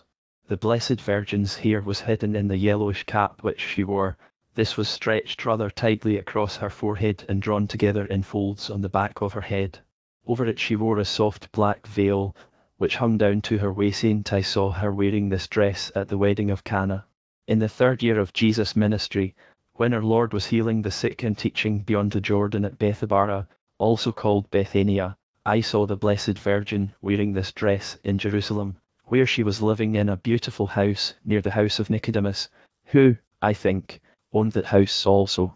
Again at our Lord's crucifixion I saw her wearing this garment, completely hidden under her praying and mourning cloak. No doubt she wore this ceremonial dress here at the way of the cross in Ephesus, in memory of having worn it during Jesus' sufferings on his way to Calvary. The morning of August the 9th, 1821, I came into Mary's house, some 3 hours' journey from Ephesus. I saw her lying on a low, very narrow couch in her little sleeping alcove all hung with white, in the room behind and to the right of the hearth place. Her head rested on a round cushion. She was very weak and pale, and seemed as though completely consumed with yearning. Her head and whole figure were wrapped in a long cloth. She was covered by a brown woolen blanket. I saw several women, 5, I think, going into her room one after the other, and coming out again as though they were saying farewell to her. As they came out they made affecting gestures of prayer or grief. I again noticed amongst them Anna the niece of the prophetess, and Mara, Elizabeth's niece, whom I had seen at the stations of the cross. I now saw 6 of the apostles already gathered here, Peter, Andrew, John, Thaddeus, Bartholomew, and Matthias, and also one of the 7 deacons, Nicanor, who was always so helpful and anxious to be of service. I saw the apostles standing in prayer together on the right-hand side of the front part of the house, where they had arranged an oratory. 7. 2 apostles have not yet arrived. August the 10th, 1821. The time of the year when the Church celebrates the death of the Blessed Virgin is no doubt the correct one, only it does not fall every year on the same day. Today I saw 2 more apostles coming in with girt-up garments like travellers. These were James the Less and Matthew, who is his step-brother, since Alphaeus married when a widower Mary, the daughter of Cleophas, having had Matthew by a former wife. Yesterday evening and this morning I saw the assembled apostles holding a service in the front part of the house. For this purpose they had taken away or arranged differently the movable wickerwork screens, which divided it into sleeping compartments. The altar was a table covered with a red cloth with a white one over it. It was brought from its place to the right of the hearth, which was in daily use, to be set up against the wall and used at the service, after which it was put back again. In front of the altar was a stand covered with a cloth over which hung a scroll. Lamps were burning above the altar. On the altar had been placed a vessel in the shape of a cross made of a substance lustrous with mother of pearl. It was barely 9 inches in length and breadth, and contained 5 boxes closed by silver lids. In the centre one was the Blessed Sacrament, and in the others chrism, oil, salt, other holy things, and some shreds of what was perhaps cotton. Everything was tightly closed and packed together to prevent any leakage. It was the apostles' custom to carry this cross on their travels, hanging on their breasts under their garments. They were then greater than the high priest when he carried on his breast the holy treasure of the old covenant.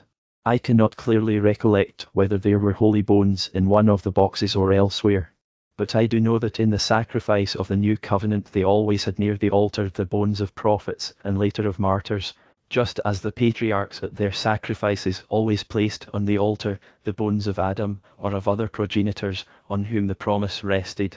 At the Last Supper Christ had taught the apostles to do the same. Peter stood in priestly vestments before the altar, with the others behind him as if in choir. The women stood in the background. 8. Arrival of Simon, the Apostle, August the 11th, 1821. Today I saw a 9th apostle, Simon, arrive. James the Greater, Philip and Thomas were the only ones missing. I also saw that several disciples had arrived, among whom I remember John Mark and the aged Simeon's son or grandson, who had killed Jesus last Easter lamb and had the duty of supervising the sacrificial animals in the temple. There were now some 10 men assembled there. There was again a service at the altar, and I saw some of the new arrivals with their garments girt up high, so that I thought they must be intending to leave immediately afterwards. In front of the Blessed Virgin's bed stood a small, low, 3-cornered stool, like the one on which the kings had laid their presents before her in the cave of the Nativity. On it was a little bowl with a small brown transparent spoon. Today I saw nobody in the Blessed Virgin's room except one woman. I saw Peter again bringing her the Blessed Sacrament after the service.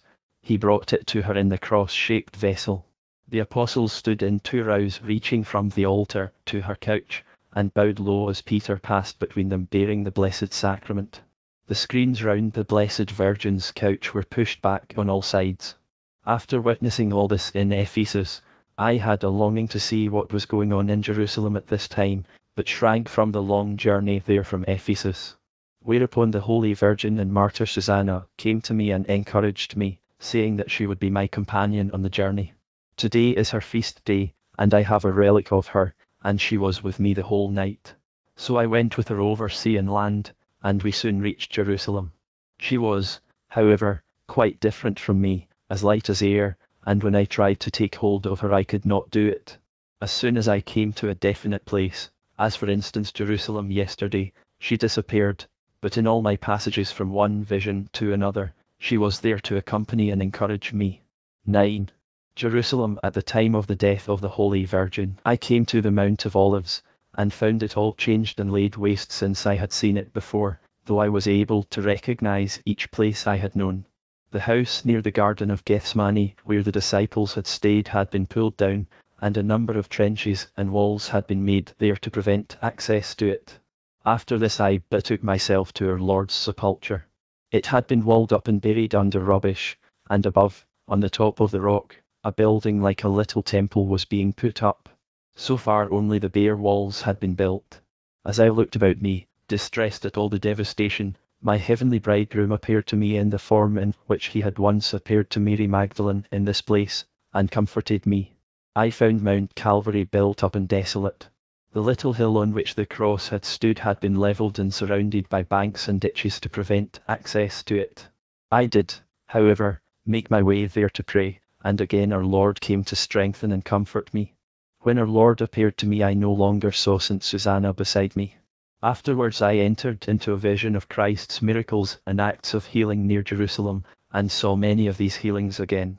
This made me think of the power of healing in the name of Jesus, which is specially bestowed upon priests, and how in our days this grace has been particularly manifested in the person of Prince Hohenlohe.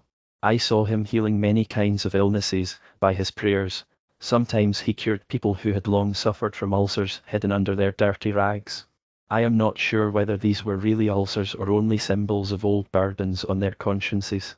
At the same time I found myself in the presence of other priests who possessed this power of healing in the same degree, but failed to exercise it owing to distractions, preoccupations with other things, fear of other people, or lack of perseverance.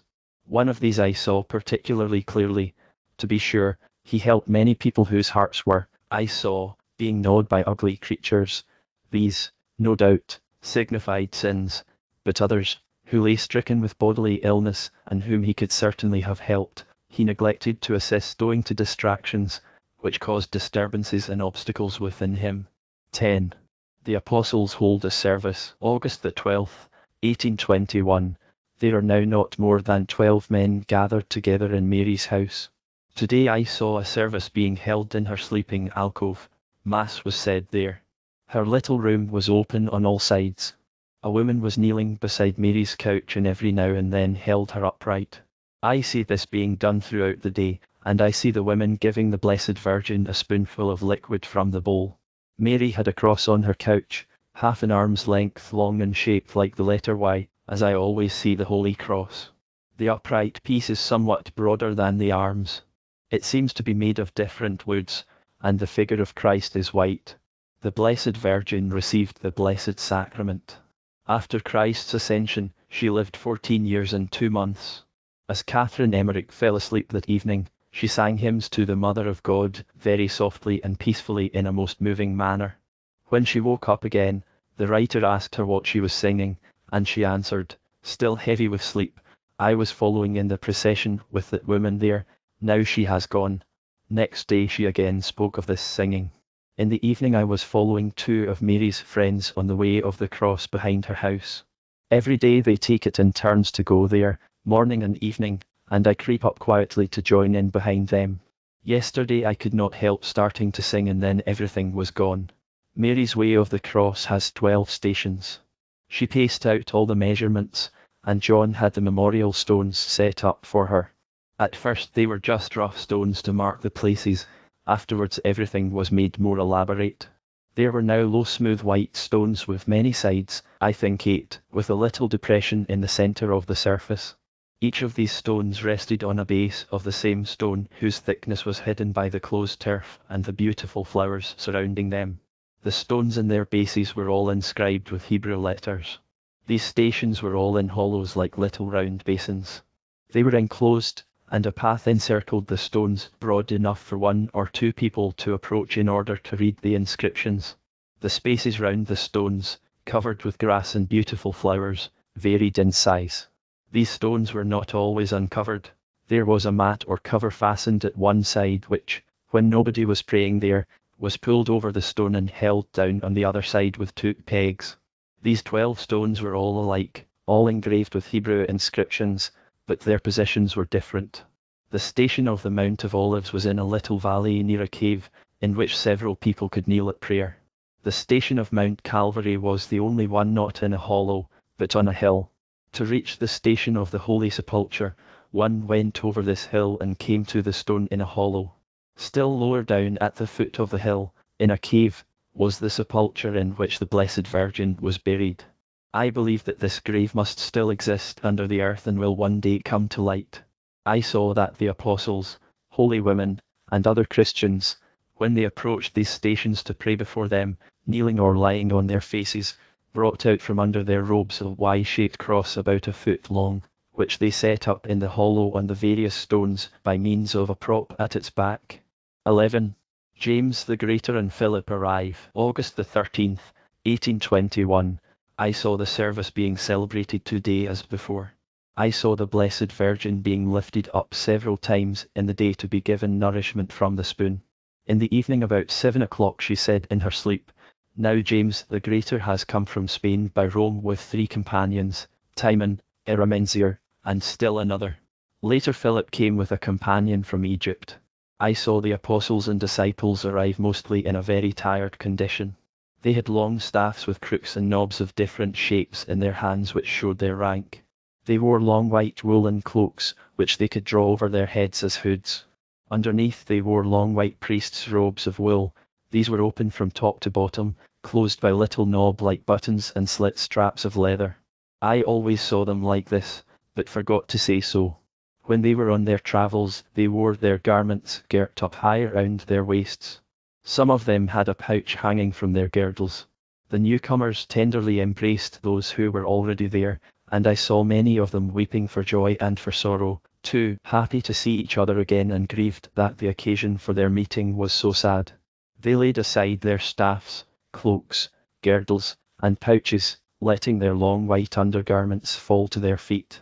They put on broad girdles which they carried with them, engraved with letters.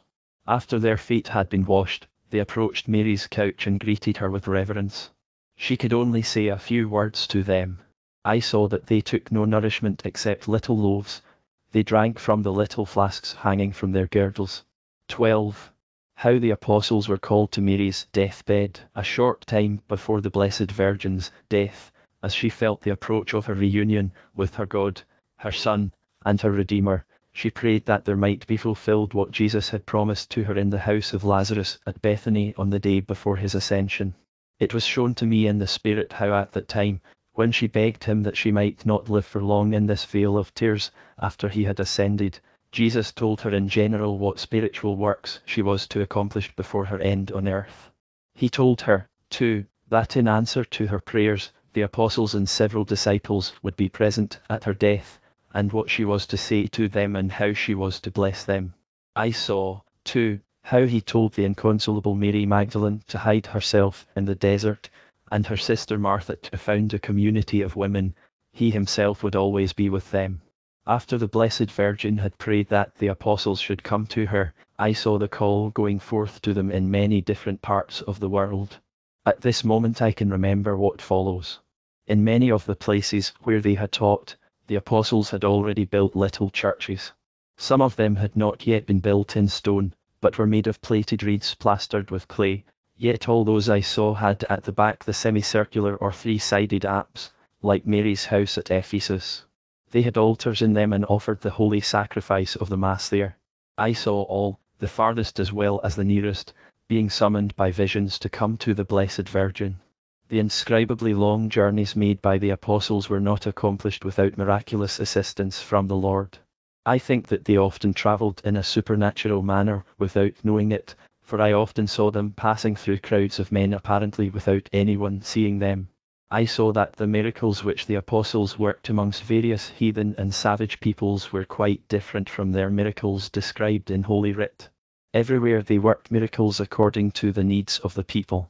I saw that they all took with them on their travels the bones of the prophets or of martyrs done to death in the first persecutions, and kept them at hand when praying and offering the holy sacrifice. When the Lord's summons to Ephesus came to the apostles, Peter, and I think also Matthias, were in the region of Antioch. Andrew, who was on his way from Jerusalem, where he had suffered persecution, was not far from him. In the night I saw Peter and Andrew asleep on their journey in different places, but not very far apart from each other. Neither of them were in a town, but were taking their rest in public shelters, such as are found by the roadside in these hot countries. Peter was lying against a wall. I saw a shining youth approach and wake him by taking him by the hand and telling him to rise and hurry to Mary, and that he would meet Andrew on the way. I saw that Peter, who was already stiff from age and his exertions, sat up and rested his hands on his knees as he listened to the angel. Hardly had the vision vanished when he got up, wrapped himself in his cloak, fastened his girdle, grasped his staff, and set forth. He was soon met by Andrew, who had been summoned by the same vision. Later they met with Thaddeus, to whom the same message had been given. Thus all three came to Mary's house, where they met John. James the Greater, who had a narrow pale face and black hair, came from Spain to Jerusalem with several disciples, and stayed some time in Sarona near Joppa. It was here that the summons to Ephesus reached him. After Mary's death, he went with some 6 others back to Jerusalem and suffered a martyr's death. The man who denounced him was converted, was baptized by him, and beheaded with him. Jude, Thaddeus, and Simon were in Persia when the summons reached them. Thomas was of low stature and had red-brown hair. He was the farthest off, and did not arrive until after Mary's death. I saw the summoning angel come to him. He was a very long way off. He was not in any town, but in a reed hut, where he was praying, when the angel told him to go to Ephesus. I saw him alone in a little boat with a very simple-minded servant crossing a wide expanse of water, then journeying across country without, I think, touching at any town. He was accompanied by a disciple. He was in India when he received the warning, but before that he had decided to go farther north to Tartary, and could not make up his mind to abandon this plan. He always tried to do too much and so often arrived too late. So he went still farther north, right across China, to where Russia is now, where he received a second summons which sent him hurrying to Ephesus. The servant whom he had with him was a Tartar whom he had baptized. This man played a part in later events, but I forget what it was. Thomas did not return to Tartary after Mary's death. He was killed in India by being pierced with a lance. I saw that he set up a stone in that country on which he knelt and prayed, and that the marks of his knees were imprinted upon the stone. He foretold that when the sea should reach this stone, another would come to that country preaching Jesus Christ. John had been in Jericho a short time before. He often travelled to the Promised Land. He usually stayed in Ephesus and its neighbourhood, and it was here that the summons reached him. Bartholomew was in Asia, east of the Red Sea. He was handsome and very gifted. His complexion was pale, and he had a high forehead, large eyes, and black curly hair. He had a short black curly beard, divided in the middle. He had just converted a king and his family. I saw it all and will recount it in due course. When he returned there he was murdered by the king's brother. I forget where James the Less was when the summons reached him. He was very handsome and had a great resemblance to our Lord, whence he was called by all his brethren the brother of the Lord. About Matthew I again saw today that he was the son of Alphaeus by a former marriage, and was thus the stepson of Alphaeus' second wife Mary, the daughter of Cleophas. I forget about Andrew. Paul was not summoned. Only those were summoned who were relations or acquaintances of the Holy Family. 13. The effect of relics of the apostles on the visions. During these visions I had by my side, amongst the many relics I possess, those of Andrew, Bartholomew, James the Greater, James the Less, Thaddeus, Simon Zealots, Thomas, and several disciples and holy women. All these came up to me in that order more clearly and distinctly than the others, and then entered into the vision that I saw. I saw Thomas come up to me like the others, but he did not come into the vision of Mary's death. He was far away and came too late. I saw that he was the only one of the 12 who was missing. I saw him on his way at a great distance. I also saw 5 disciples, and can remember with particular clearness Simeon, Justus, and Barnabas, or Barsabbas, whose bones were beside me. Among the 3 others was one of the shepherd's sons, Eramenzier, who accompanied Jesus on his long journeys after the raising of Lazarus. The other 2 came from Jerusalem. I also saw coming into Mary's house Mary Heli, the elder sister of the Blessed Virgin, and her younger stepsister, a daughter of Anna by her second husband. Mary Heli, who was the wife of Cleophas, the mother of Mary Cleophas, and the grandmother of the apostle James the Less, Thaddeus, and Simon, was by then a very old woman. She was 20 years older than the Blessed Virgin. All these holy women lived nearby. They had come here some time before to escape the persecution in Jerusalem. Some of them lived in caves in the rocks which had been arranged as dwellings by means of wickerwork screens. 14. The death of the Holy Virgin. On the afternoon of August 14th, Catherine Emmerich said to the writer, "Now I will tell of the death of the Blessed Virgin if only I am not disturbed by visits. Tell my little niece not to interrupt me but to wait patiently in the other room for a time." The writer, having done this and returned, said to her, "Now tell," whereupon she answered, gazing before her with a fixed stare, "Where am I, then? Is it morning or evening?" The writer, "You are going to tell of the death of the Blessed Virgin. Well, There they are, the apostles. Ask them yourself. You are much more learned than I am. You can ask them better than I can. They are following the way of the cross and are preparing the grave of the Mother of God. When she said this, she was already seeing what happened after Mary's death. After a pause she continued, marking on her fingers the figures she mentioned. See this number, a stroke I and then a V, does not this make 4? Then again V and 3 strokes, does not that make 8?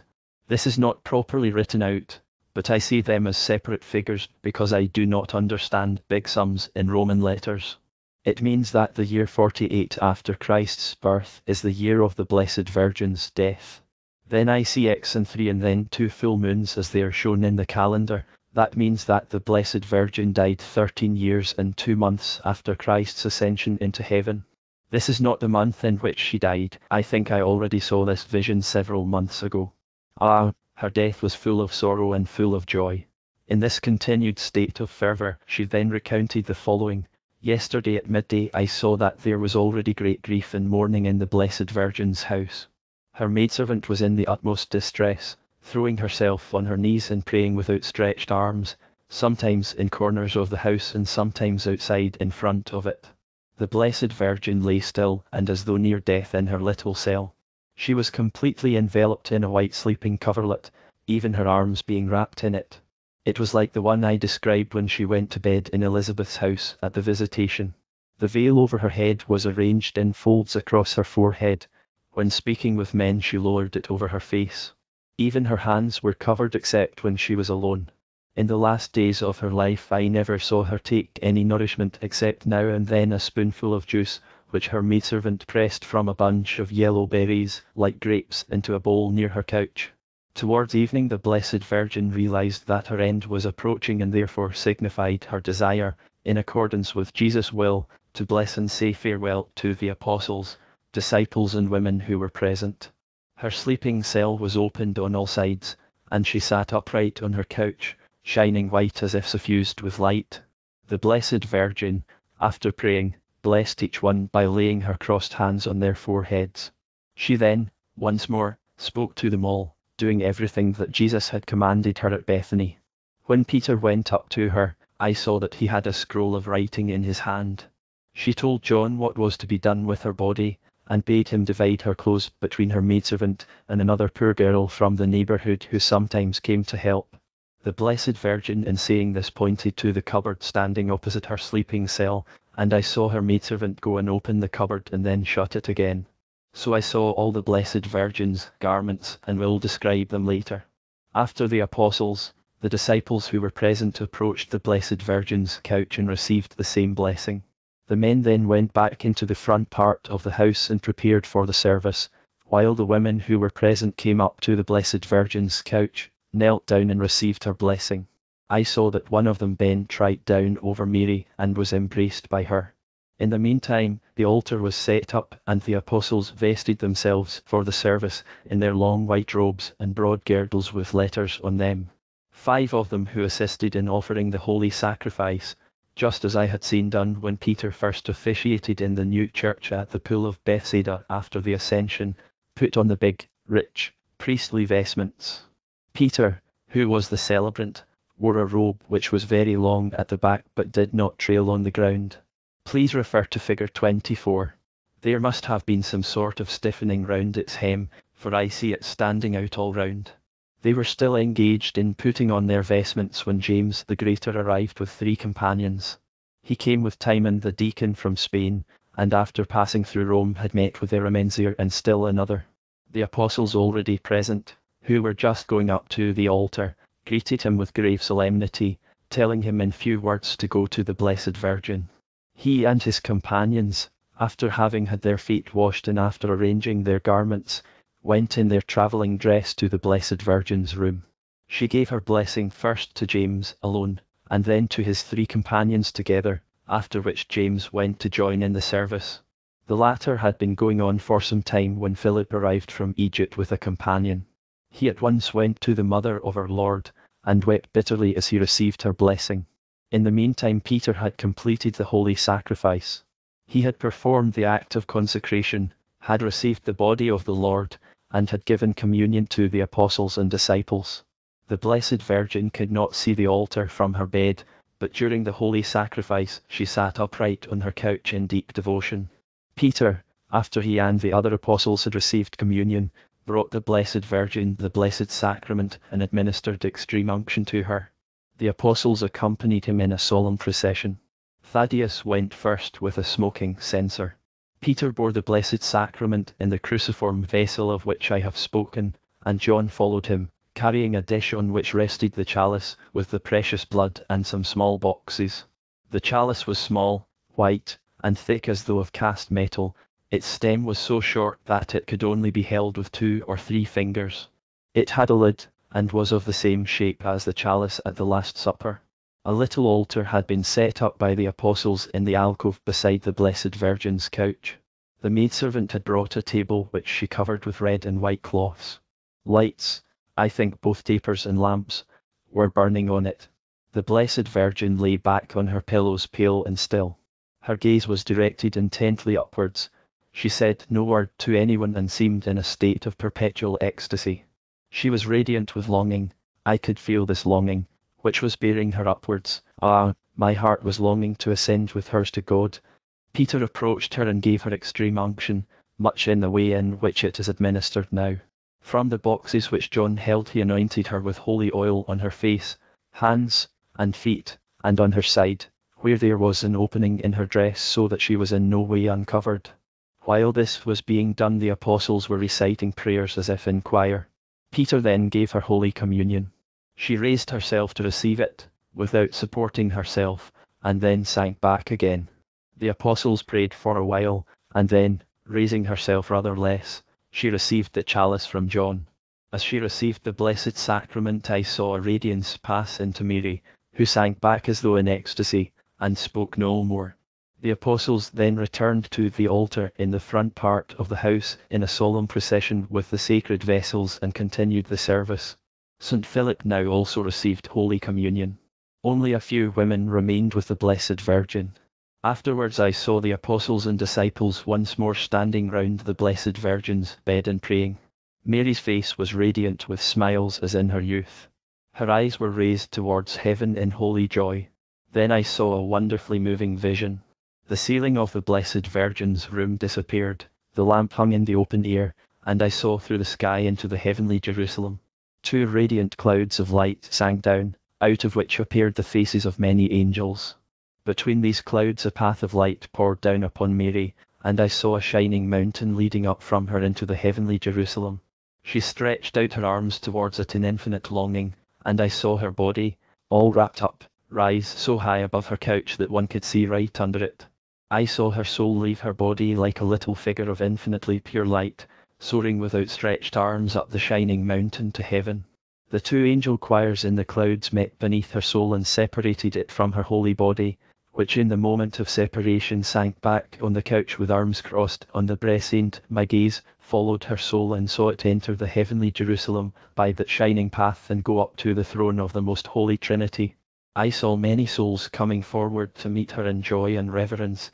Amongst them I recognized many patriarchs, as well as Joachim, Anna, Joseph, Elizabeth, Zechariah, and John the Baptist. The Blessed Virgin soared through them all to the throne of God and of her Son, whose wounds shone with a light transcending even the light irradiating his whole presence.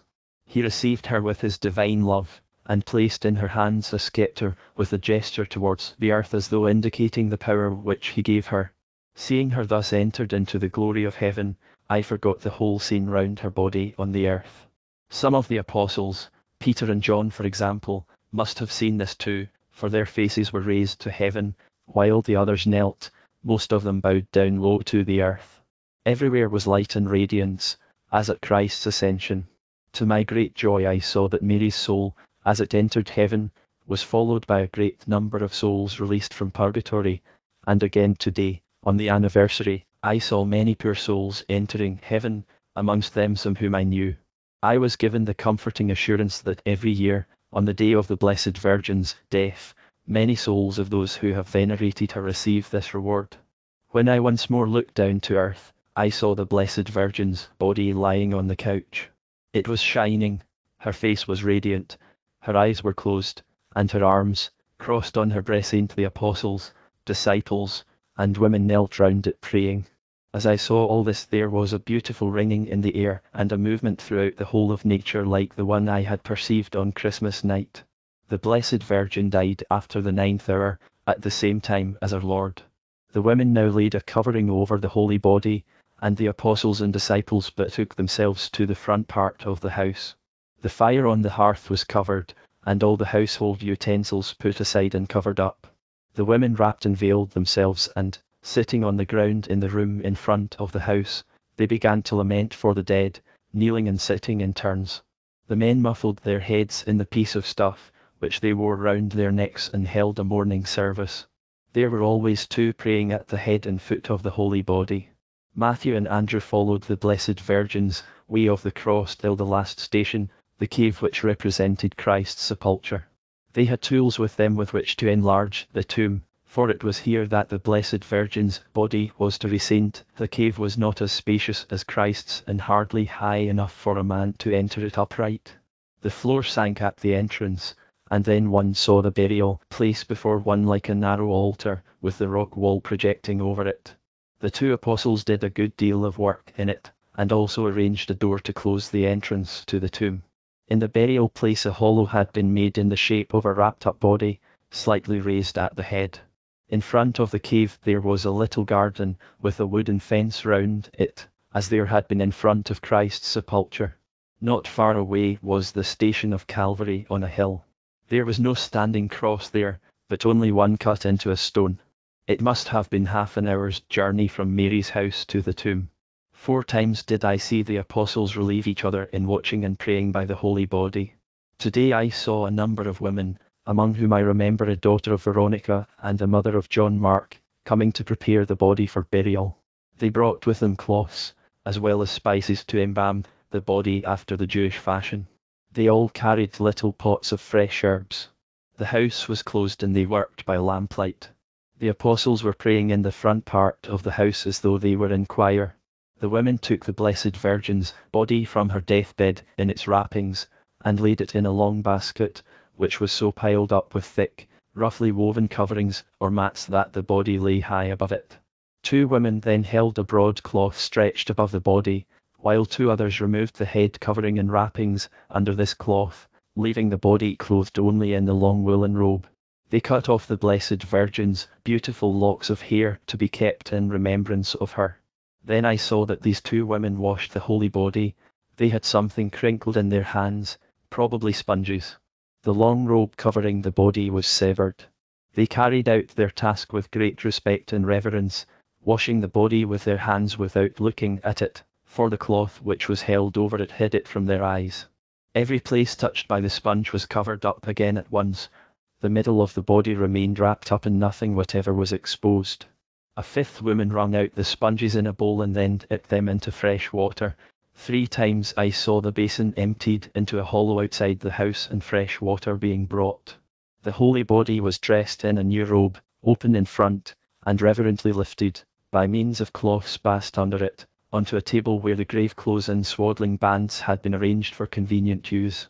They wound them tightly round the body from the ankles to below the breast, leaving the head, breast, hands, and feet free. In the meantime, the apostles had assisted at the holy sacrifice offered by Peter and received communion with him, after which I saw Peter and John, still in great bishop's cloaks, going from the front part of the house to the death chamber. John carried a vessel with ointment, and Peter, dipping the finger of his right hand into it, anointed the breast, hands, and feet of the Blessed Virgin, praying as he did so. This was not extreme unction. She had received it while still alive. He touched her hands and feet with ointment, marking forehead and breast with the sign of the cross. I think that this was done as a mark of respect for the holy body, as at the burial of our Lord. After the apostles had gone away, the women continued their preparation of the body for burial. They lit bunches of myrrh in the armpits and bosom, and filled with it the spaces between the shoulders and round the neck, chin, and cheeks. The feet, too, were completely embedded in bunches of herbs. Then they crossed the arms on the breast, wrapped the holy body in a great grave cloth, and wound it round with a band fastened under one arm so that it looked like a child in swaddling clothes. A transparent handkerchief was folded back from the face, which shone white between the bunches of herbs. They then placed the holy body in the coffin, which stood near. It was like a bed or a long basket. It was a kind of board with a low edge and a slightly arched lid. On the breast was laid a wreath of white, red, and sky blue flowers as a token of virginity. The apostles, disciples, and all others present then came in to see the beloved face once more before it was covered up. They knelt quietly, shedding many tears, round the Blessed Virgin's body, touching Mary's hands wrapped up on her breast in farewell, and then went. The holy women, after making their farewells, covered the holy face and placed the lid on the coffin, which they fastened round with grey bands at each end and in the middle. Then I saw the coffin lifted onto a bier and carried out of the house on the shoulders of Peter and John.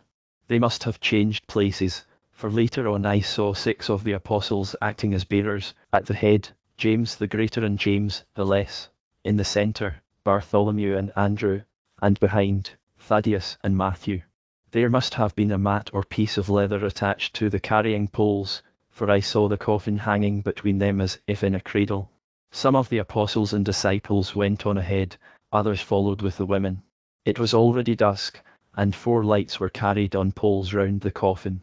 19. The burial and Assumption of the Blessed Virgin. The funeral procession followed the way of the cross set up by the Blessed Virgin right up to the last station, and then went over the hill in front of that station and stopped at the right of the entrance to the tomb.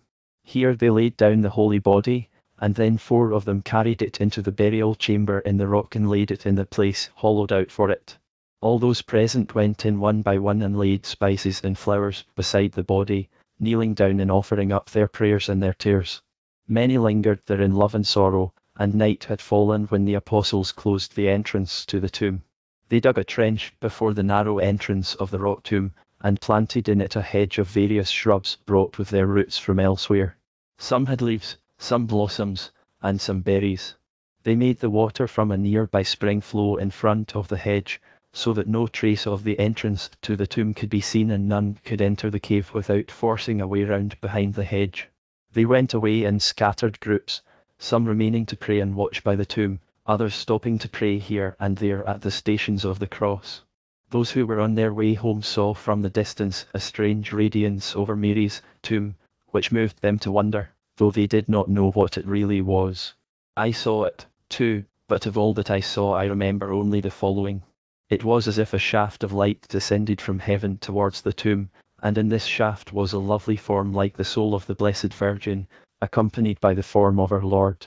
Then the body of the Blessed Virgin, united to the shining soul, rose shining out of the grave and soared up to heaven with the figure of our Lord. All this lies in my memory as something half realized and yet distinct. In the night I saw several of the apostles and holy women praying and singing in the little garden in front of the rock tomb. A broad shaft of light came down from heaven to the rock, and I saw descending in it a triple-ringed glory of angels and spirits surrounding the appearance of our Lord and of the shining soul of Mary. The appearance of Jesus Christ, whose wound marks were streaming with light, moved down in front of her soul. Round the soul of Mary, in the innermost circle of the glory, I saw only little figures of children. In the midmost circle they appeared as 6-year-old children, and in the outermost circle as grown-up youths. I could see only the faces clearly, all the rest I saw as shimmering figures of light. As this vision, becoming ever clearer, streamed down upon the rock, I saw a shining path opened and leading up to the heavenly Jerusalem. Then I saw the soul of the Blessed Virgin, which had been following the appearance of Jesus, pass in front of him, and float down into the tomb. Soon afterwards I saw her soul, united to her transfigured body, rising out of the tomb far brighter and clearer, and ascending into the heavenly Jerusalem with our Lord and with the whole glory. Thereupon all the radiance faded again, and the quiet starry sky covered the land. I do not know whether the apostles and holy women praying before the tomb saw all this in the same manner, but I saw them looking upwards in adoration and amazement, or throwing themselves down full of awe with their faces to the ground. I saw, too, how several of those who were praying and singing by the way of the cross as they carried home the empty bier turned back with great reverence and devotion towards the light above the rock tomb. Thus I did not see the Blessed Virgin die in the usual manner, nor did I see her go up to heaven, but I saw that first her soul and then her body were taken from the earth. On returning to the house, the apostles and disciples partook of a little food and then went to the saint. They slept outside the house in sheds built onto it. Mary's maidservant, who had remained in the house to set things in order, and the other women who had stayed there to help her, slept in the room behind the hearth. During the burial the maidservant had cleared everything out of this, so that it now looked like a little chapel, and thenceforward the apostles used it for prayer and for offering the holy sacrifice. This evening I saw them still in their own room, praying and mourning. The women had already gone to the saint. Then I saw the apostle Thomas and 2 companions, all girt up, arrive at the gate of the courtyard and knock to be let in. There was a disciple with him called Jonathan, who was related to the Holy Family. His other companion was a very simple-minded man from the land of the farthest of the 3 holy kings, which I always call Partherm, not being able to recall names exactly. Thomas had brought him from there. He carried his cloak and was an obedient, childlike servant. A disciple opened the gate, and Thomas went with Jonathan into the apostles' room, telling his servant to sit at the gate and wait. The good brown man, who did everything that he was told, at once sat quietly down. Oh, how distressed they were to learn that they had come too late. Thomas cried like a child when he heard of Mary's death. The disciples washed his and Jonathan's feet, and gave them some refreshment. In the meantime the women had woken and got up, and when they had retired from the Blessed Virgin's room, Thomas and Jonathan were taken to the place where the Blessed Virgin had died. They threw themselves to the ground and watered it with their tears. Thomas knelt long in prayer at Mary's little altar. His grief was inexpressibly moving. It makes me cry even now when I think of it. When the apostles had finished their prayers, which they had not interrupted, they all went to welcome the new arrivals. They took Thomas and Jonathan by the arms, lifted them from their knees, embraced them, and led them into the front part of the house, where they gave them honey and little loaves of bread to eat. They drank from little jugs and goblets. They prayed together once more, and all embraced each other.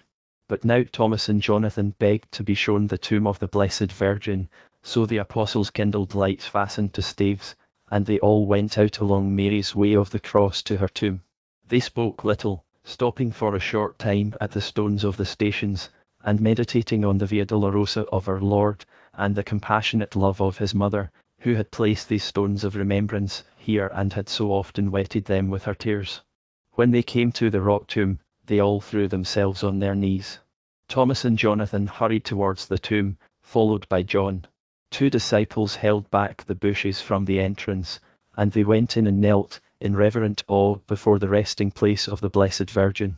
John then drew near to the light wicker coffin, which projected a little beyond the ledge of rock, undid the 3 grey bands which were round it and laid them aside. When the light of the torches shone into the coffin, they saw with awe and amazement the grave clothes lying before them, still wrapped round as before, but empty. About the face and breast they were undone. The wrappings of the arms lay slightly loosened, but not unwound. The transfigured body of Mary was no longer on earth. They gazed up in astonishment, raising their arms, as though the holy body had only then vanished from among them, and John called to those outside the cave, "Come, see, and wonder, she is no longer here." All came 2 by 2 into the narrow cave, and saw with amazement the empty grave clothes lying before them. They looked up to heaven with uplifted arms, weeping and praying, praising the Lord and his beloved transfigured mother, their true dear mother, too, like devoted children, uttering every kind of loving endearment as the Spirit moved them. They must have remembered in their thoughts that cloud of light which they had seen from afar on their way home immediately after the burial, how it had sunk down upon the tomb and then soared upwards again. John took the Blessed Virgin's grave clothes with great reverence out of the wicker coffin, folded and wrapped them carefully together, and took them away, after closing the lid of the coffin and fastening it again with the bands. Then they left the tomb, closing the entrance again with the bushes. They returned to the house by the way of the cross, praying and singing hymns. On their return they all went into the Blessed Virgin's room. John laid the grave clothes reverently on the little table before the place where the Blessed Virgin used to pray. Thomas and the others prayed again at the place where she died. Peter went apart as if in spiritual meditation. Perhaps he was making his preparation, for afterwards I saw the altar being set up before the Blessed Virgin's place of prayer, where her cross stood, and I saw Peter holding a solemn service there, the others standing behind him in rows and praying and singing alternately. The holy women stood farther back by the doors, behind the hearth. Thomas, simple-minded servant, had followed him from the distant land which he had last visited. His appearance was very strange.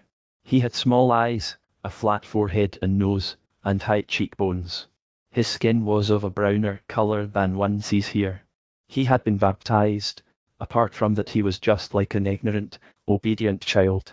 He did everything that he was told, stood still where he was put, looked in the direction he was told to, and smiled at everybody. He remained seated in the place where Thomas had said he was to wait, and when he saw Thomas in tears, he wept bitterly, too. This man always stayed with Thomas. He was able to carry great weights, and I have seen him dragging up enormous stones when Thomas was building a chapel. After the Blessed Virgin's death, I saw the assembled apostles and disciples often standing together in a group and telling each other where they had been and what had befallen them. I heard it all, and if it be God's will I shall recollect it. August the 20th, 1820 and 1821. After performing various devotions, most of the disciples have taken leave and returned to their duties. The apostles are still at the house, with Jonathan, who came with Thomas, and also Thomas' servant, but they will all be leaving as soon as they have finished their work. They are working at freeing Mary's way of the cross from weeds and stones, and are planting it with beautiful shrubs, herbs, and flowers. While working they pray and sing, and I cannot express how moving it is to see them. It is as if, in their love and sorrow, they were performing a solemn religious service, sad but beautiful. Like devoted children, they adorn the footsteps of God's mother and their mother, those footsteps which followed, in compassionate devotion, her divine Son's path of suffering to his redeeming death upon the cross. They entirely closed up the entrance into Mary's tomb by earthing up more firmly the bushes planted in front of it and strengthening the trench.